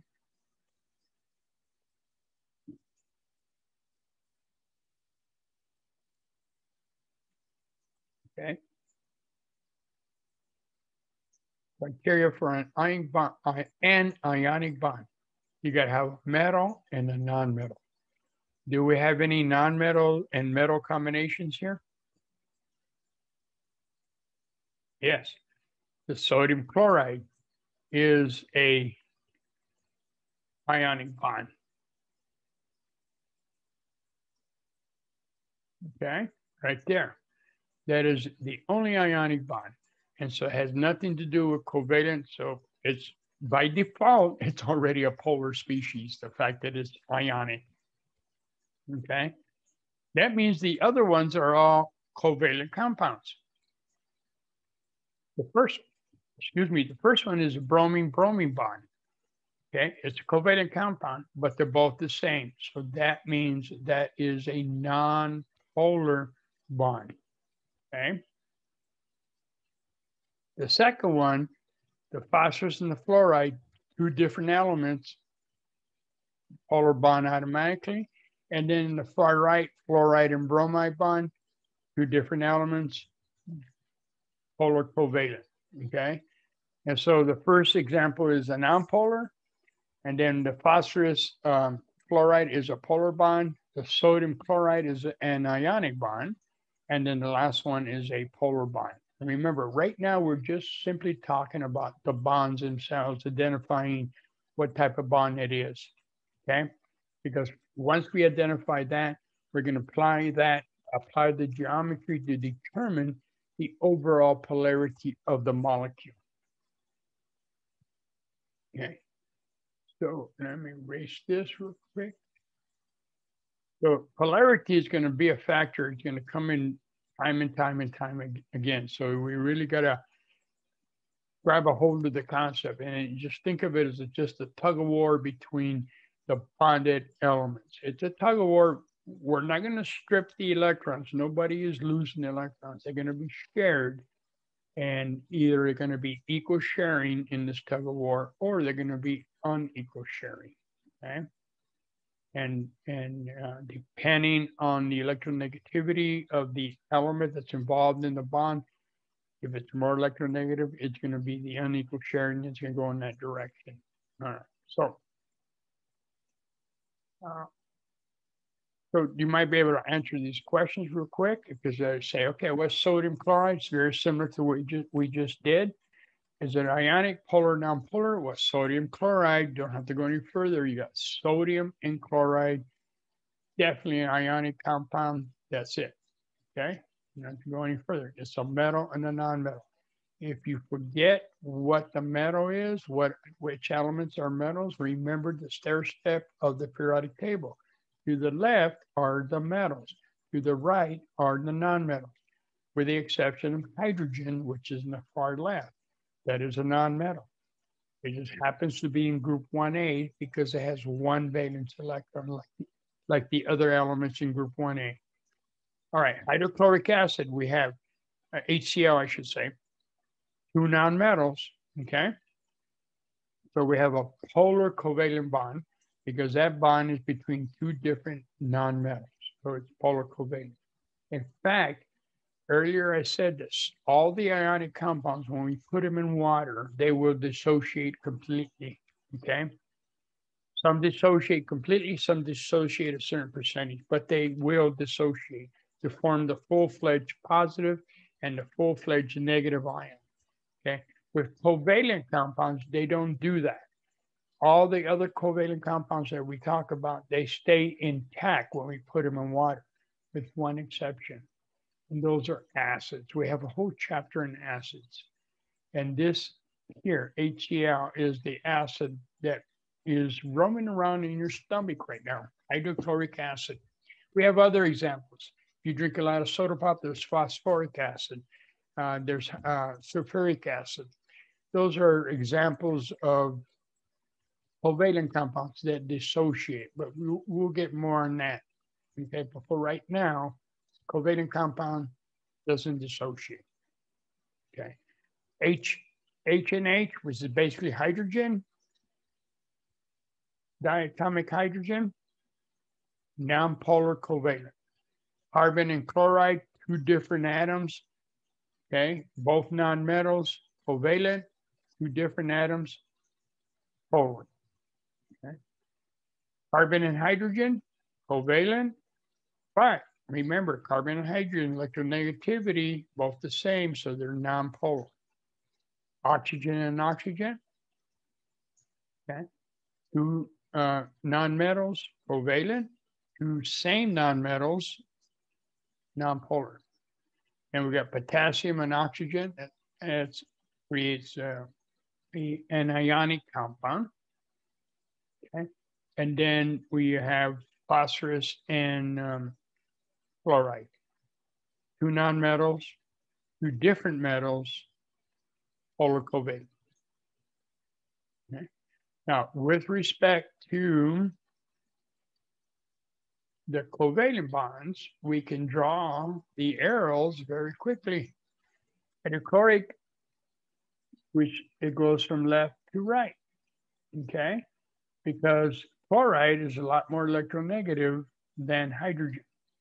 And so it goes from left to right, leaving a partial negative on the chloride side. The carbon and the chloride. Chloride, again, is a lot more electronegative. So in this case, the dipole arrow goes from right to left. Okay, because the way it's written, leaving a partial negative on the chloride. And then finally, the phosphorus and the fluoride, we know that the fluoride is definitely a lot more electronegative, so the dipole arrow goes from left to right in this scenario, okay? All the other ones, either they're ionic, there's no arrow involved, no dipole arrow, or they're nonpolar, and being nonpolar, they don't have a dipole, okay? We're almost done with this chapter, and then we're going to take a quick break, okay? All right, so here's the thing. When a molecule has all nonpolar bonds, then the molecule itself overall would be nonpolar, okay? Straightforward. Nonpolar bonds, nonpolar. For example, you might say the carbon hydrogen. Well, if you think about it, a lot of the vegetable oils, a lot of the fat, they are carbon hydrogen bound. And because of that, they are very nonpolar. And they dissolve more in oil-like products, right? Oil-like solvents, I should say. Oil and water do not mix because oil, vegetable oil, has a lot of carbon hydrogen bonds, which are nonpolar. And we're not dissolving water very well. Now, if you have polar bonds, okay, if you have polar bonds that do not cancel out, we talked about this earlier, then you have a polar molecule. For example, here you have carbon, sulfur, and oxygen. That's a polar bond, but it's in the direction going to down to the right. See that dipole arrow? The other one is doing the opposite direction, down and to the left, okay? They're going in separate directions. So as I mentioned, those arrows are vectors, and mathematically we can add and subtract them graphically. But since they're going in opposite directions, they don't cancel each other out, okay? They're going in opposite and different directions, I should say. They don't cancel each other out. Therefore, they are a polar molecule. Here's another example how the geometry plays a factor, which brings us to the shapes table in the tetrahedral, okay? Now, imagine, if you will, that we had Let me draw something here. Imagine, if you will, that in this example, you had a chloride there, a chloride there, chloride there, and a chloride there, and this was carbon, okay? So yes, it would all be tetrahedral after we did the geometry. And guess what? Yes, because you have a carbon hydrogen bond, you have a dipole going from you have 4 polar bonds, okay? From each carbon and chloride, 4 polar bonds. But based on the geometry of tetrahedral, when you have a tetrahedral geometry and you got polar bonds, in this scenario, mathematically, those 4 polar bonds cancel out. Therefore, if you had, you were using in the example of, wrong one. If this were carbon tetrachloride, 4 chlorides bonded to the central carbon, which we would think because they have polar bonds, they would be polar, but because they're tetrahedral, all 4 polar bonds cancel out. We will have a non-polar covalent bond, molecule, NP, non-polar, okay? But here's another example where in the tetrahedral, the polar bonds cancel each other out, and therefore you end up with a non-polar species. Another example would be carbon dioxide. We went through the structure of carbon dioxide, and this is what we came up with, okay? And there is a polar bond. There's 2 polar bonds between the carbon and the oxygen, but they're going in complete opposite directions.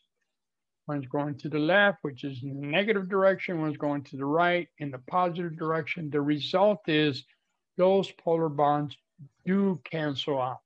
So the net effect is you end up with a non-polar molecule, okay?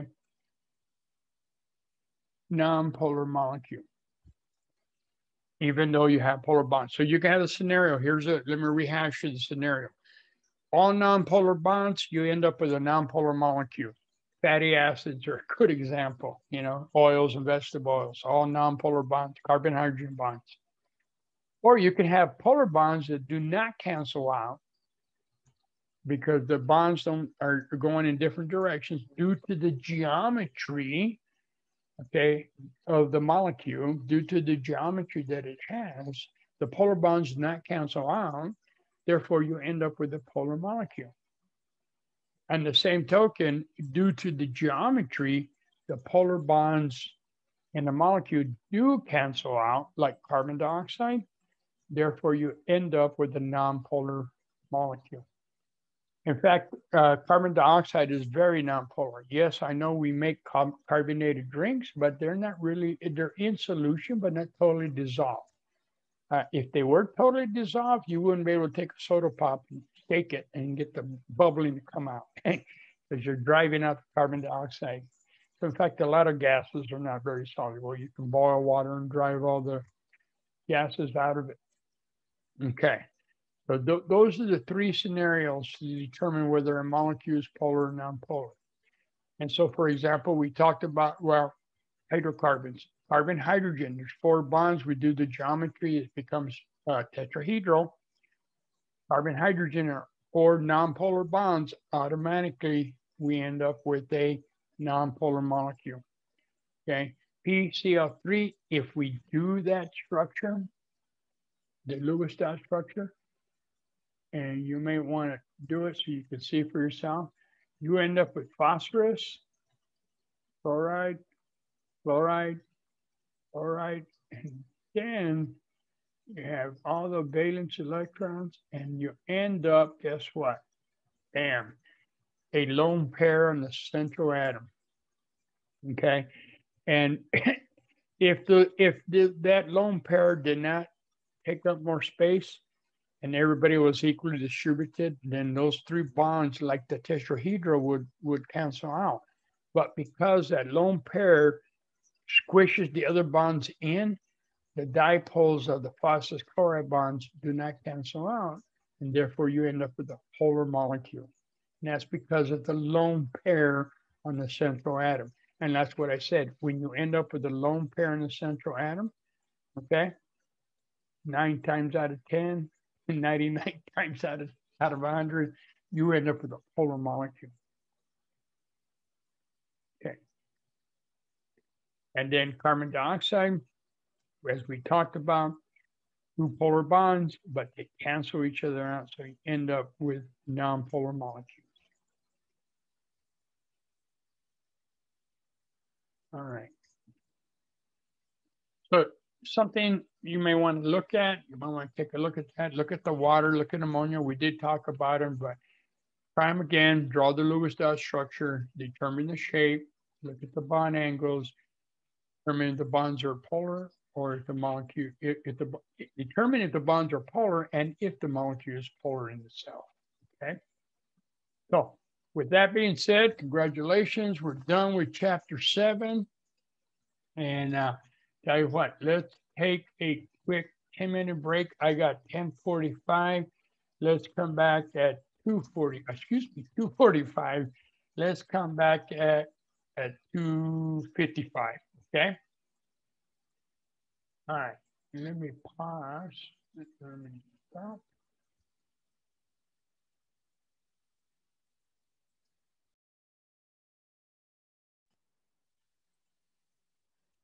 Okay, I'm back. All right, guys. Let us continue. I'm going to jump into chapter 8, which deals with nomenclature. Now, a quick word about the nomenclature. Remember that there is a nomenclature exam, which is basically what the department requires, that you get at least 80% to get credit for it. Right now, I'm not, no one's tried it yet, but you have unlimited trials. So go in there and, you know, I would just go in there and just take them a number of times to figure out where you're at. Now, what it does, the way it works is they either give you a structure or they give you a name, and you come up, if you got a structure, then give it the name. If you got a name, give it the structure. And there's 20, so if you get 80% above, then you got your points. Other than that, if you get anything less than 80, then I got to set that to 0. Now, people forget that it does have a large effect on your grade, especially even the border. So what I'm going to do after class today, I'm going to set this Canvas. If you haven't attempted, it doesn't have a grade, it's not incorporated into your overall grade. So the moment I put a 0 on there, it's going to show you the effect it has on your grade. So don't get freaked out too bad when you see it drop. If you're on the border, because it will now, Canvas will take into account those points and the percentage for that particular assignment, okay?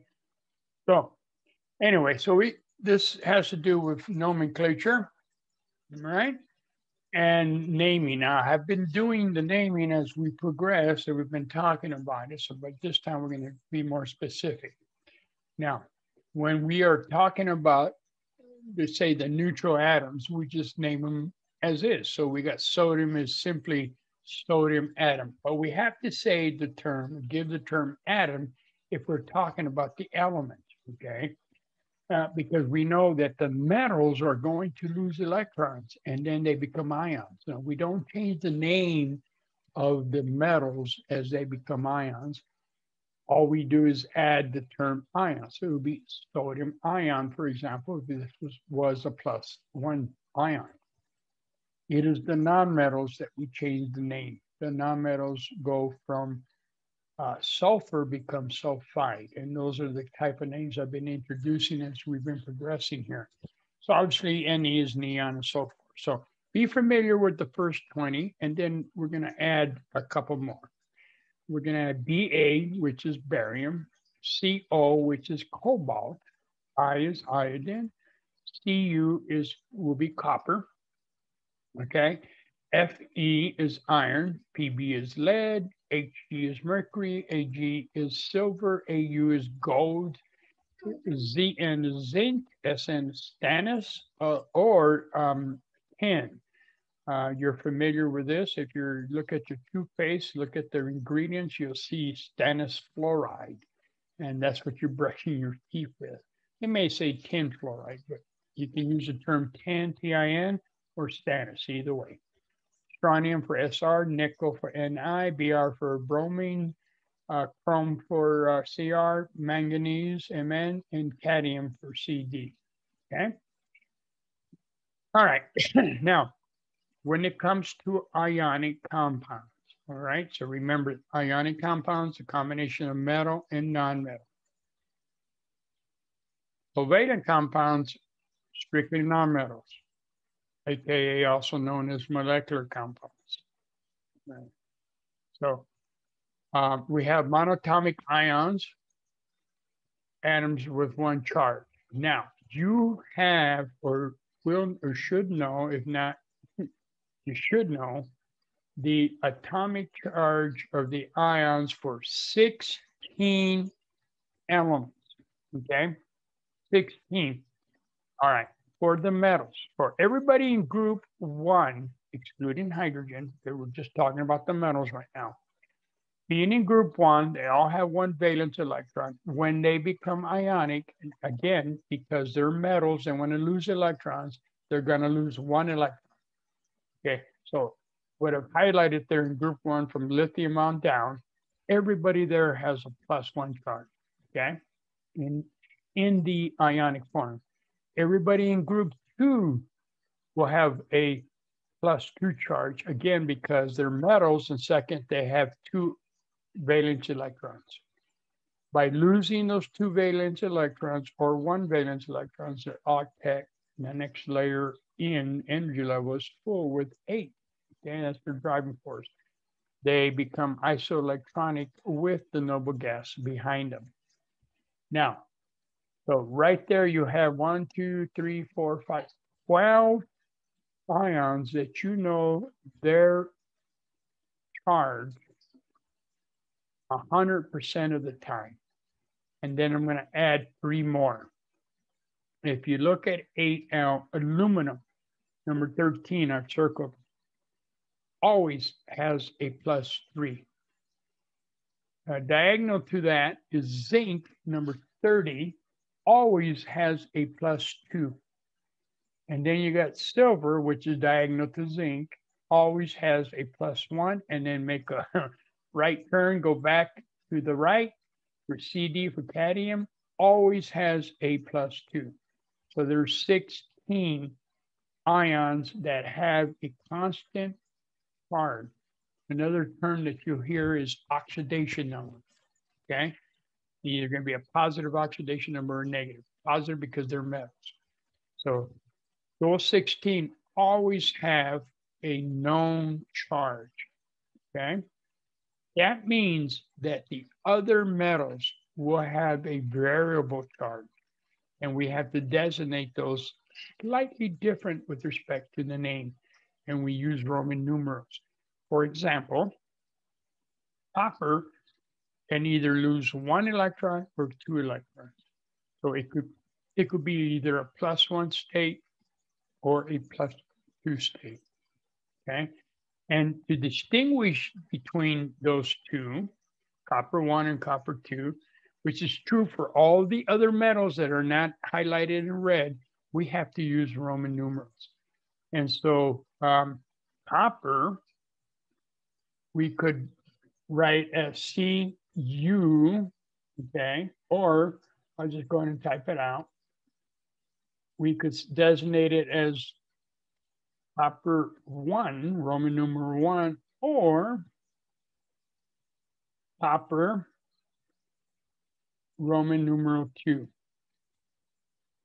Okay. The old nomenclature used to be cupric and cupras and so forth, and that could be very ambiguous.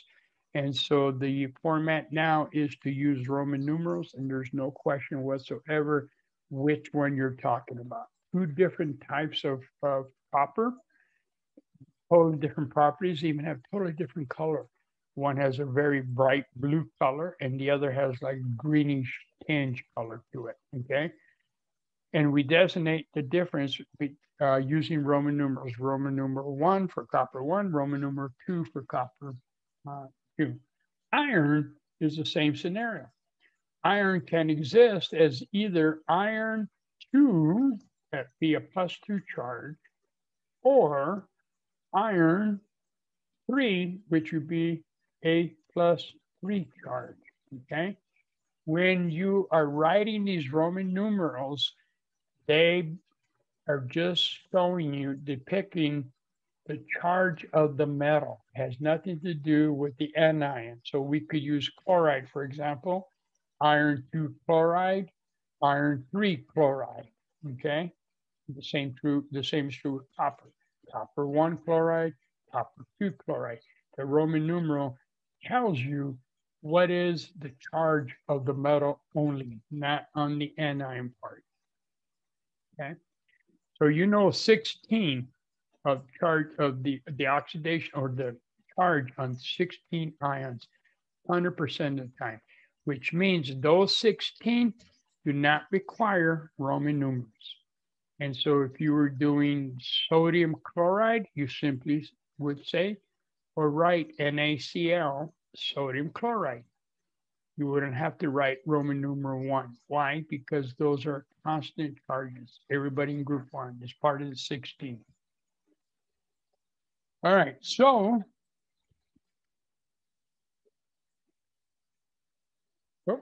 okay. Now, the polyatomic ions, we kind of touch on those. They have their own specific name. Again, they are on the periodic table on the far left corner, okay? They have their own specific name. We don't change them. And so we use acetate or hydroxide or cyanide or whatever the polyatomic ion you're using. We are simply, their name is, that's what it is. Don't change it, okay? So some people tend to take like NO3 nitrate. They want to call it trioxide nitrogen. No. It's just nitrate and it's just nitrite. And it's the same is true for sulfate and sulfite, etc. Okay. All right.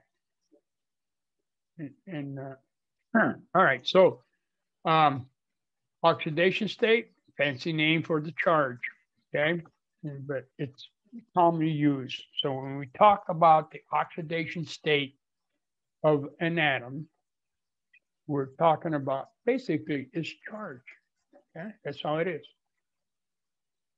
Now, all the elements, as we talked about earlier, all the elements have an oxidation number of 0. Why? Because they have an equal number of protons and an equal number of electrons.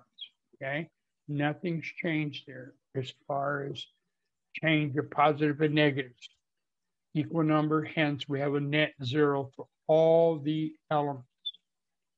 Okay, it is the elements that either gain or lose electrons that we create the ions, and that gives them the oxidation number or the charge.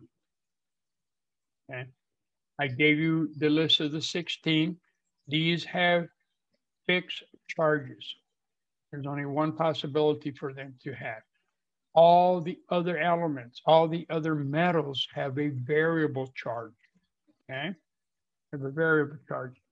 And you'll be able to determine what that charge is. For example, let me do a couple examples, okay? Let me draw a couple. Let's say you are using, you were given this formula. Copper to bromide, okay? And the question is, all right, copper is not part of the 16, so I don't know what its oxidation state is.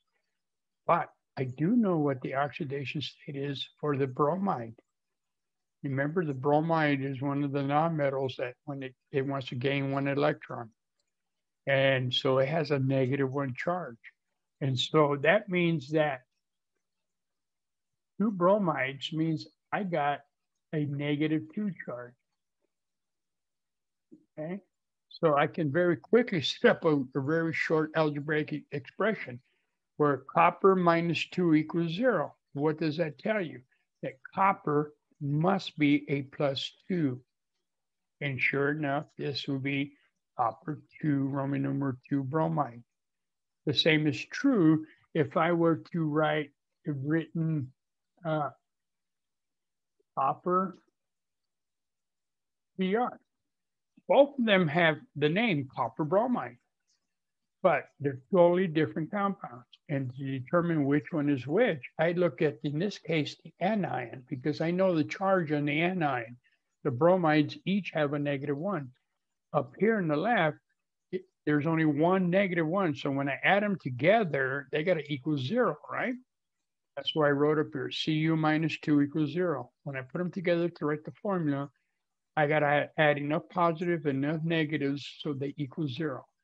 Up here, this suggests that I'm using copper 1 because the bromide itself is -1.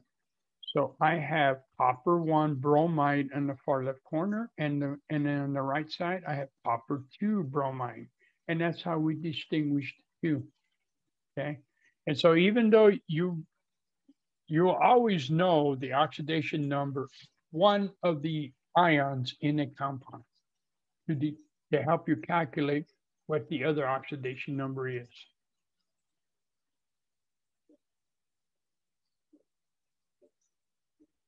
Okay, so we know about the cations, okay? We've at length talked about group 1, group 2, group 3. We talked about zinc and cadmium and silver and aluminum, okay? So that gives you the 16 elements with a constant oxidation number, okay? That implies that the other metals can vary, and they can go from a +1 all the way to a +9, meaning some can lose 1 electron, some can lose 9 electrons, depending on the conditions, okay? And in that case, if they're not part of the 16 to help determine, be specific as far as which ion we're using, we use Roman numerals. So we talked about copper, Roman numeral 2. We talked about the iron, either in this state would be iron 3, and lead. Lead could be have lost 4 electrons, excuse me.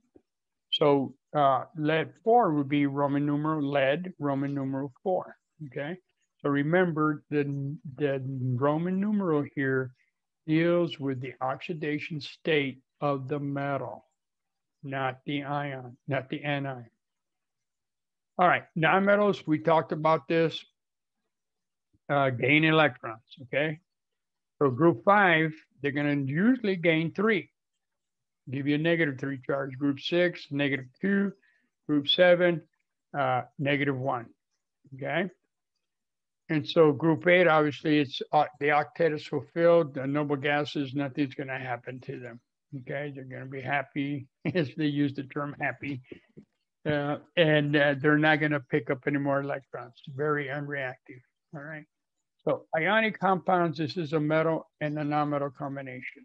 Now, the thing about the naming, the nomenclature, is we don't use prefixes. Notice that earlier we talked about carbon dioxide, a carbon and 2 oxygens, or carbon monoxide. And so those are covalent compounds. Now, here's the thing to remember. When we work with ionic compounds with respect to the nomenclature or the naming, we don't use prefixes, okay? No prefixes. And when we deal with covalent compounds, we use prefixes. And so let's say barium chloride, BaCl2, it would just be called barium chloride. It wouldn't be called barium dichloride, just barium chloride. But CO2 is carbon dioxide, right? Prefixes between in covalent compounds, but not in ionic compounds, okay? When we put them together with respect to ionic compounds, we have to put enough charges so that the sum equals the 0, okay? Now, I repeat, with respect to the polyatomic ions in the periodic table, each have a charge. Some of them have a -1, some of them have a -3 charge for the anions. The cations only have a +1 charge. You got to remember that, because you may use them to put formulas together, okay? And you got to put enough together so they cancel each other out with respect to their respective charges, okay? All right, so let's combine the sodium ion and the nitrogen ion, otherwise known as nitrite. We know that the sodium ion is in group 1, okay? So it would have a +1 charge. And we know that the nitrogen is in group 5. So when nitrogen becomes ionic, it becomes an ion, it will pick up 3 electrons, okay? 3 electrons, giving it a -3 charge. Also, the name changes from nitrogen to nitrite. I'll write that here in a second. So we need 3 sodium ions to cancel out the -3 of the nitrite. And so its formula becomes Na subscript 3. This is where now you can put in the subscript. And that right there tells you that I have 3 atoms of sodium ion per 1 atom of the nitrite ion, okay? So it's a 3-to-1 ratio there. Let's take a look at this. All right, so before I forget, let me give it its name. And so nitrogen now changed the name. Sodium metal, the metals don't change the name. We'll keep it as sodium. But nitrogen went from nitrogen to nitrite, okay? So the name for the Na3N is sodium nitrite. And let me draw this here. And so I have a double arrow because a nomenclature exam would be something like this, where you're given the name and give the formula, or you got the formula, give it the name. Okay, let's combine the sodium and the sulfur. In other words, as ionic compounds. Again, we know sodium is a +1. The sulfur is in group 6. So when it becomes ionic, it's going to pick up 2 electrons. So now we need 2 sodiums for every 1 sulfur ion, which now changed the name to sulfide. So this becomes sodium sulfide. Okay, it came from the neutral atom, which was originally sulfur. But once it became the ion, became sulfide. Now I'm using sodium here, but keep in mind, you can use all the cations. You can use lithium, potassium, magnesium, beryllium, all of the metals that we have. So you already have access to, I would say, a couple thousand compounds. Review, mix and match, okay? And so that is the formula for Na2S, and the name I should say, sodium sulfide. Okay, the next example, we have magnesium and we have the oxide. Now, my recommendation, I should have done this to begin with, is when you have this type of a question, is before I put anything together, is I write the ions first, okay? And so I know that magnesium is in group 2. So magnesium will have a +2 charge. And I know that oxygen is in group 6, and it will pick up 2 electrons to give you a -2, okay? So I write the ions first before I put them together. The same is true up here where I should have done sodium first and then the sulfur is a -2. That tells me that I need 2 sodiums, and that 2 becomes the subscript for the sodium in the previous formula. All right, so I wrote the ions first. I got magnesium +2 and the oxygen, which is a -2. And I can put them together now as a 1-to-1. Why? Because the +2 will cancel out the -2. And so let me clear this up real quick. My formula would be Mg. My name would be magnesium sulfide. Up here I had sodium. Did I say sulfide? I meant oxide. And then the bottom one here would be magnesium oxide. Okay. Got a question? Yes, magnesium oxide. Correct. Yeah, I was thinking, I was looking at the sulfur and then looking at the oxygen. All right, so I got that. I got the name, I got the formula. All right, let's work on the next one. What do we got here? All right, now we got potassium and we have the phosphorus. So again, my recommendation is write the ions first. And so I have potassium. And what I know about potassium, it is in group 1. So it will have a +2. Is that correct? No, of course not. It has a +1 because it's in group 1, it has 1 valence electron. All right, look at phosphorus. Phosphorus is in group 5. It's right underneath nitrogen. Okay, exactly, Kathleen. Phosphorus would have a -3. Okay, it's in group 5. Pick up 3 electrons.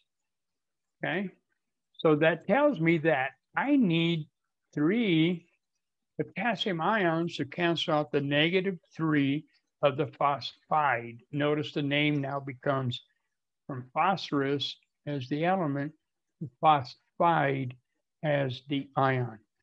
And so now I write the formula. That 3 coefficient now becomes a subscript. So it's K subscript 3, excuse me, E, with the name being potassium phosphide.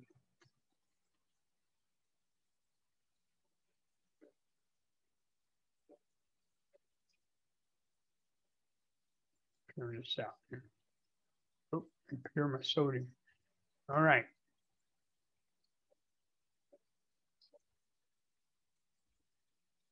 Next one, I got calcium and the nitrogen. Okay, similar scenario. Write the ions first. Okay, calcium is in group 2. So I got a +2. Nitrogen is in group 5. So the ion for nitrogen is -3. Everybody agree? Okay, now the previous examples, they were pretty straightforward, right? I can just simply add 3 to 1 and or put them 1 to 1 together. But here I got a +2 and a -3. So I need to put them together in such a manner that the overall charge cancels out. Well, in order to do that, I must find a common factor. Very much like trying to add 2 fractions, like 1/5 plus 1/6. I can't add them directly. I got to find a common factor for those 2. Well, here I get the similar, an analogous situation. I got a +2 and a -3. So I need to find a common factor. And my common factor, if you really think about it, is a 6. So that means that if I have 3 calcium ions with a +2, I got an overall +6 charge. And if I have 2 of the -3, I got an overall -6 charge. So my common factor fits there. So I need 3 calcium and 2 nitrogen. Okay. And sure enough, there it is. Okay, that's my formula. Notice a little kind of tidbit here is that the charge of the anion, which is -3, is the coefficient for the cation. And the charge for the cation becomes the coefficient for the anion. So they kind of cross each other, right? To find that common factor. It's a good little trick to remember. You could be using this, down the road for other examples. Okay, so the name here now becomes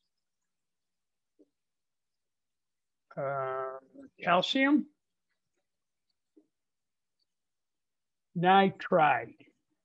Okay, and I lost my sodium again.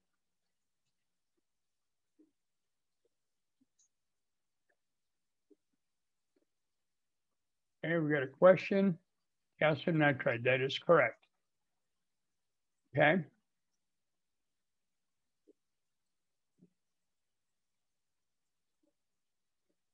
God, keep killing my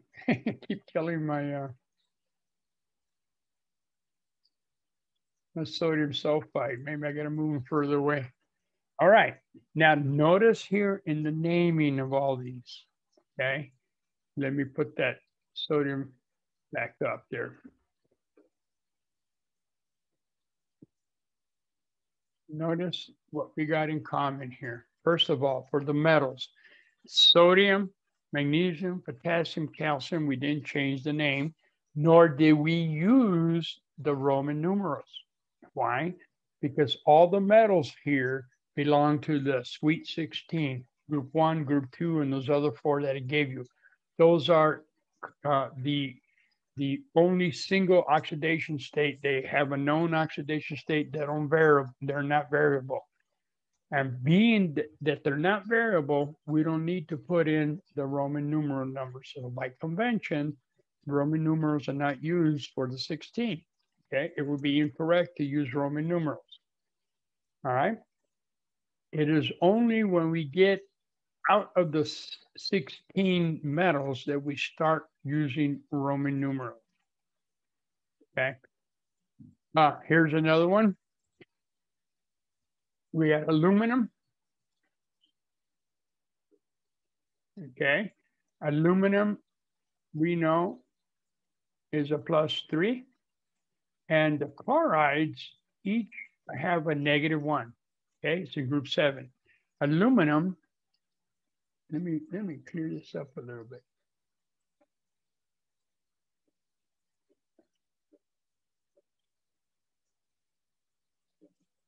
Aluminum has a +3, it's in group 3. It's a metal, it's going to lose 3 electrons. And so here, the chlorides have a -1, it's in group 7. They have a -1. And so we're going to need 3 chlorides per every aluminum ion. Okay. And so our formula becomes AlCl3. And the name becomes aluminum chloride, not chlorine.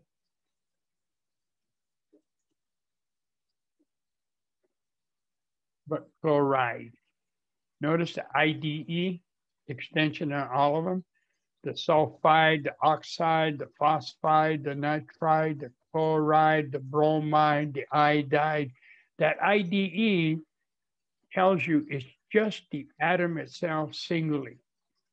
Yeah, the oxide, the sulfide, for example, remember the polyatomic ions where we got the sulfate and the sulfite, ATE, ITE, those tell you those are the sulfur, but with oxygens bonded to it.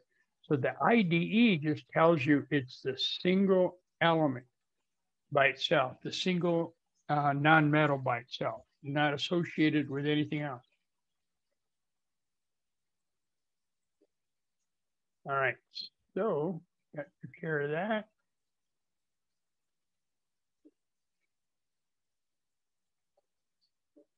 Okay, then we got the zinc. We know that the zinc, write the ion first. Zinc is a +2.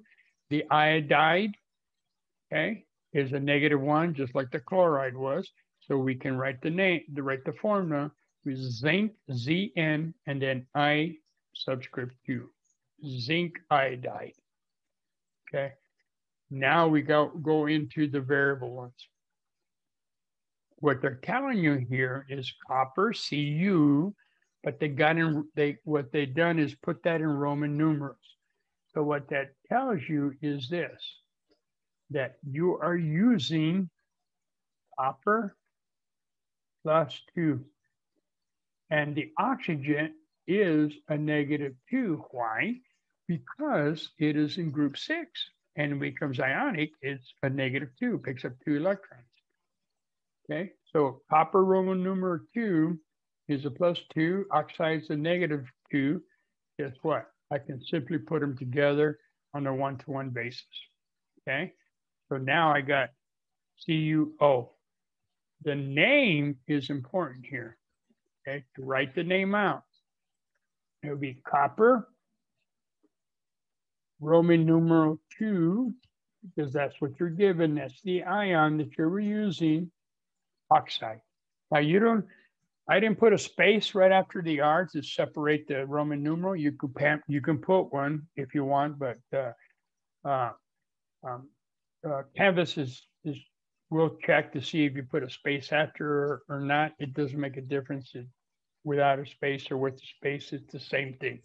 Okay. So we got copper 2 oxide. Now, keep in mind as we're going through all this, so I'm writing the names down. And remember, you start thinking about, I got the name, give me the formula. I got the formula, give me the name, vice versa. Okay? All right. So let's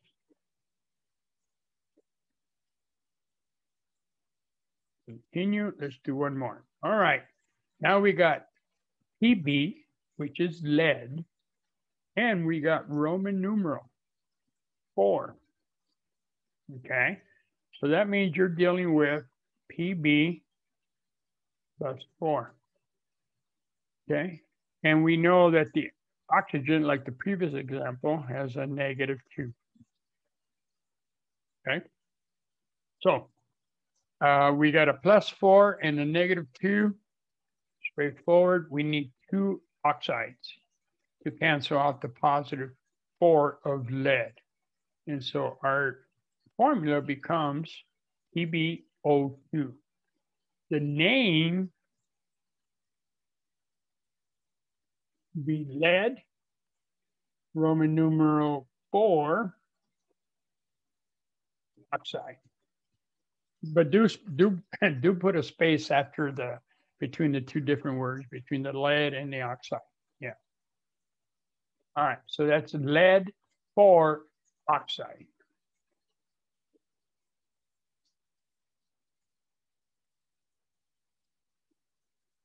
All right, let's see what else we got. I think we got one more. No, I guess not. All right, so thing to take away here is, given, like I said, the formula, they give you the elements, convert the elements into the ions. So you know how many of each you need to put together. We keep it in mind that I need to put enough positive and negatives together so they cancel out to 0. And if the charges are different, like we had with respect to the calcium and the nitrite, then look for a common number. Okay, so that's why we had 3 calcium and 2 nitrite, because the nitrite had a -3 and the calcium had a +2. Okay, so look for a common factor. Then if you're not, the metals that belong to the 16, when you're naming them, you don't have to don't put Roman numerals on them. So sodium is sodium, magnesium is magnesium. It is only those that are not part of the 16 that you use Roman numerals so you can distinguish which ion you're working with, because those others outside the 16 have a variable oxidation state. Okay. So, also think about this, even though we work through it, but, you could be given simply the formula, okay? PbO2, and you're asked to give the name. Wow, you think about this, you're like, okay, well, lead is not part of the 16, so which oxidation state am I using? Well, what do you know? You know that oxygen, each one has a -2. You got 2 of them. That means you got a total of -4 coming from the oxide, okay? That implies that you need the lead must be a +4, okay? See how you can work it backwards? The same is true for copper oxide. You can give in the formula, you know that oxygen oxide is a -2. That implies that copper here must be a +2, okay? So this is what I mean by you're always going to know what the charge is of all of them. Now, I think I said everything equals to 0, but there are examples in the homework that the ions, you could be asked for the oxidation number of, let's say, sulfate. So this is what I'm trying to say here.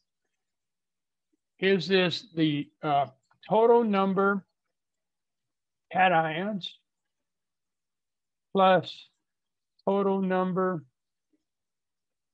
of anions equal the charge of the molecule? Okay, that's what the reaction, the equation should be. Oh, hold on.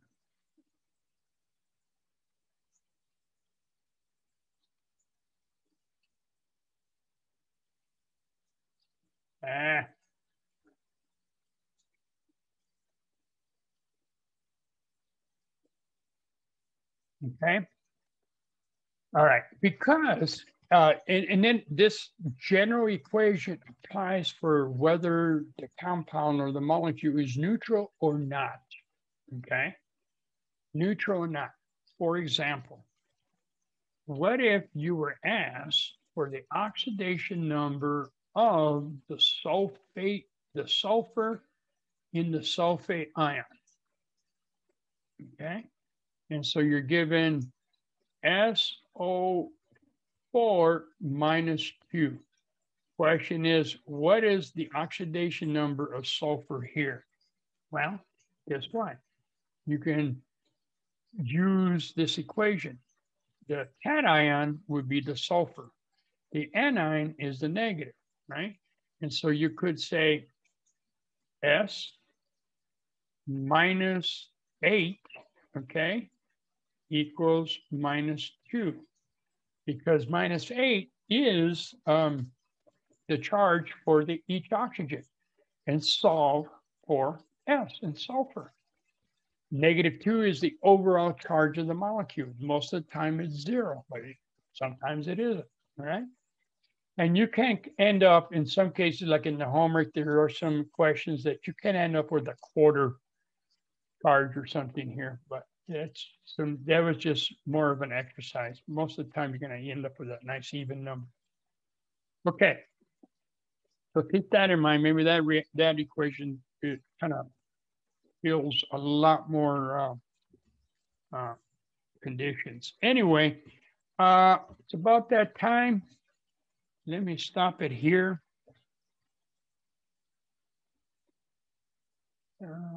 Stop the share.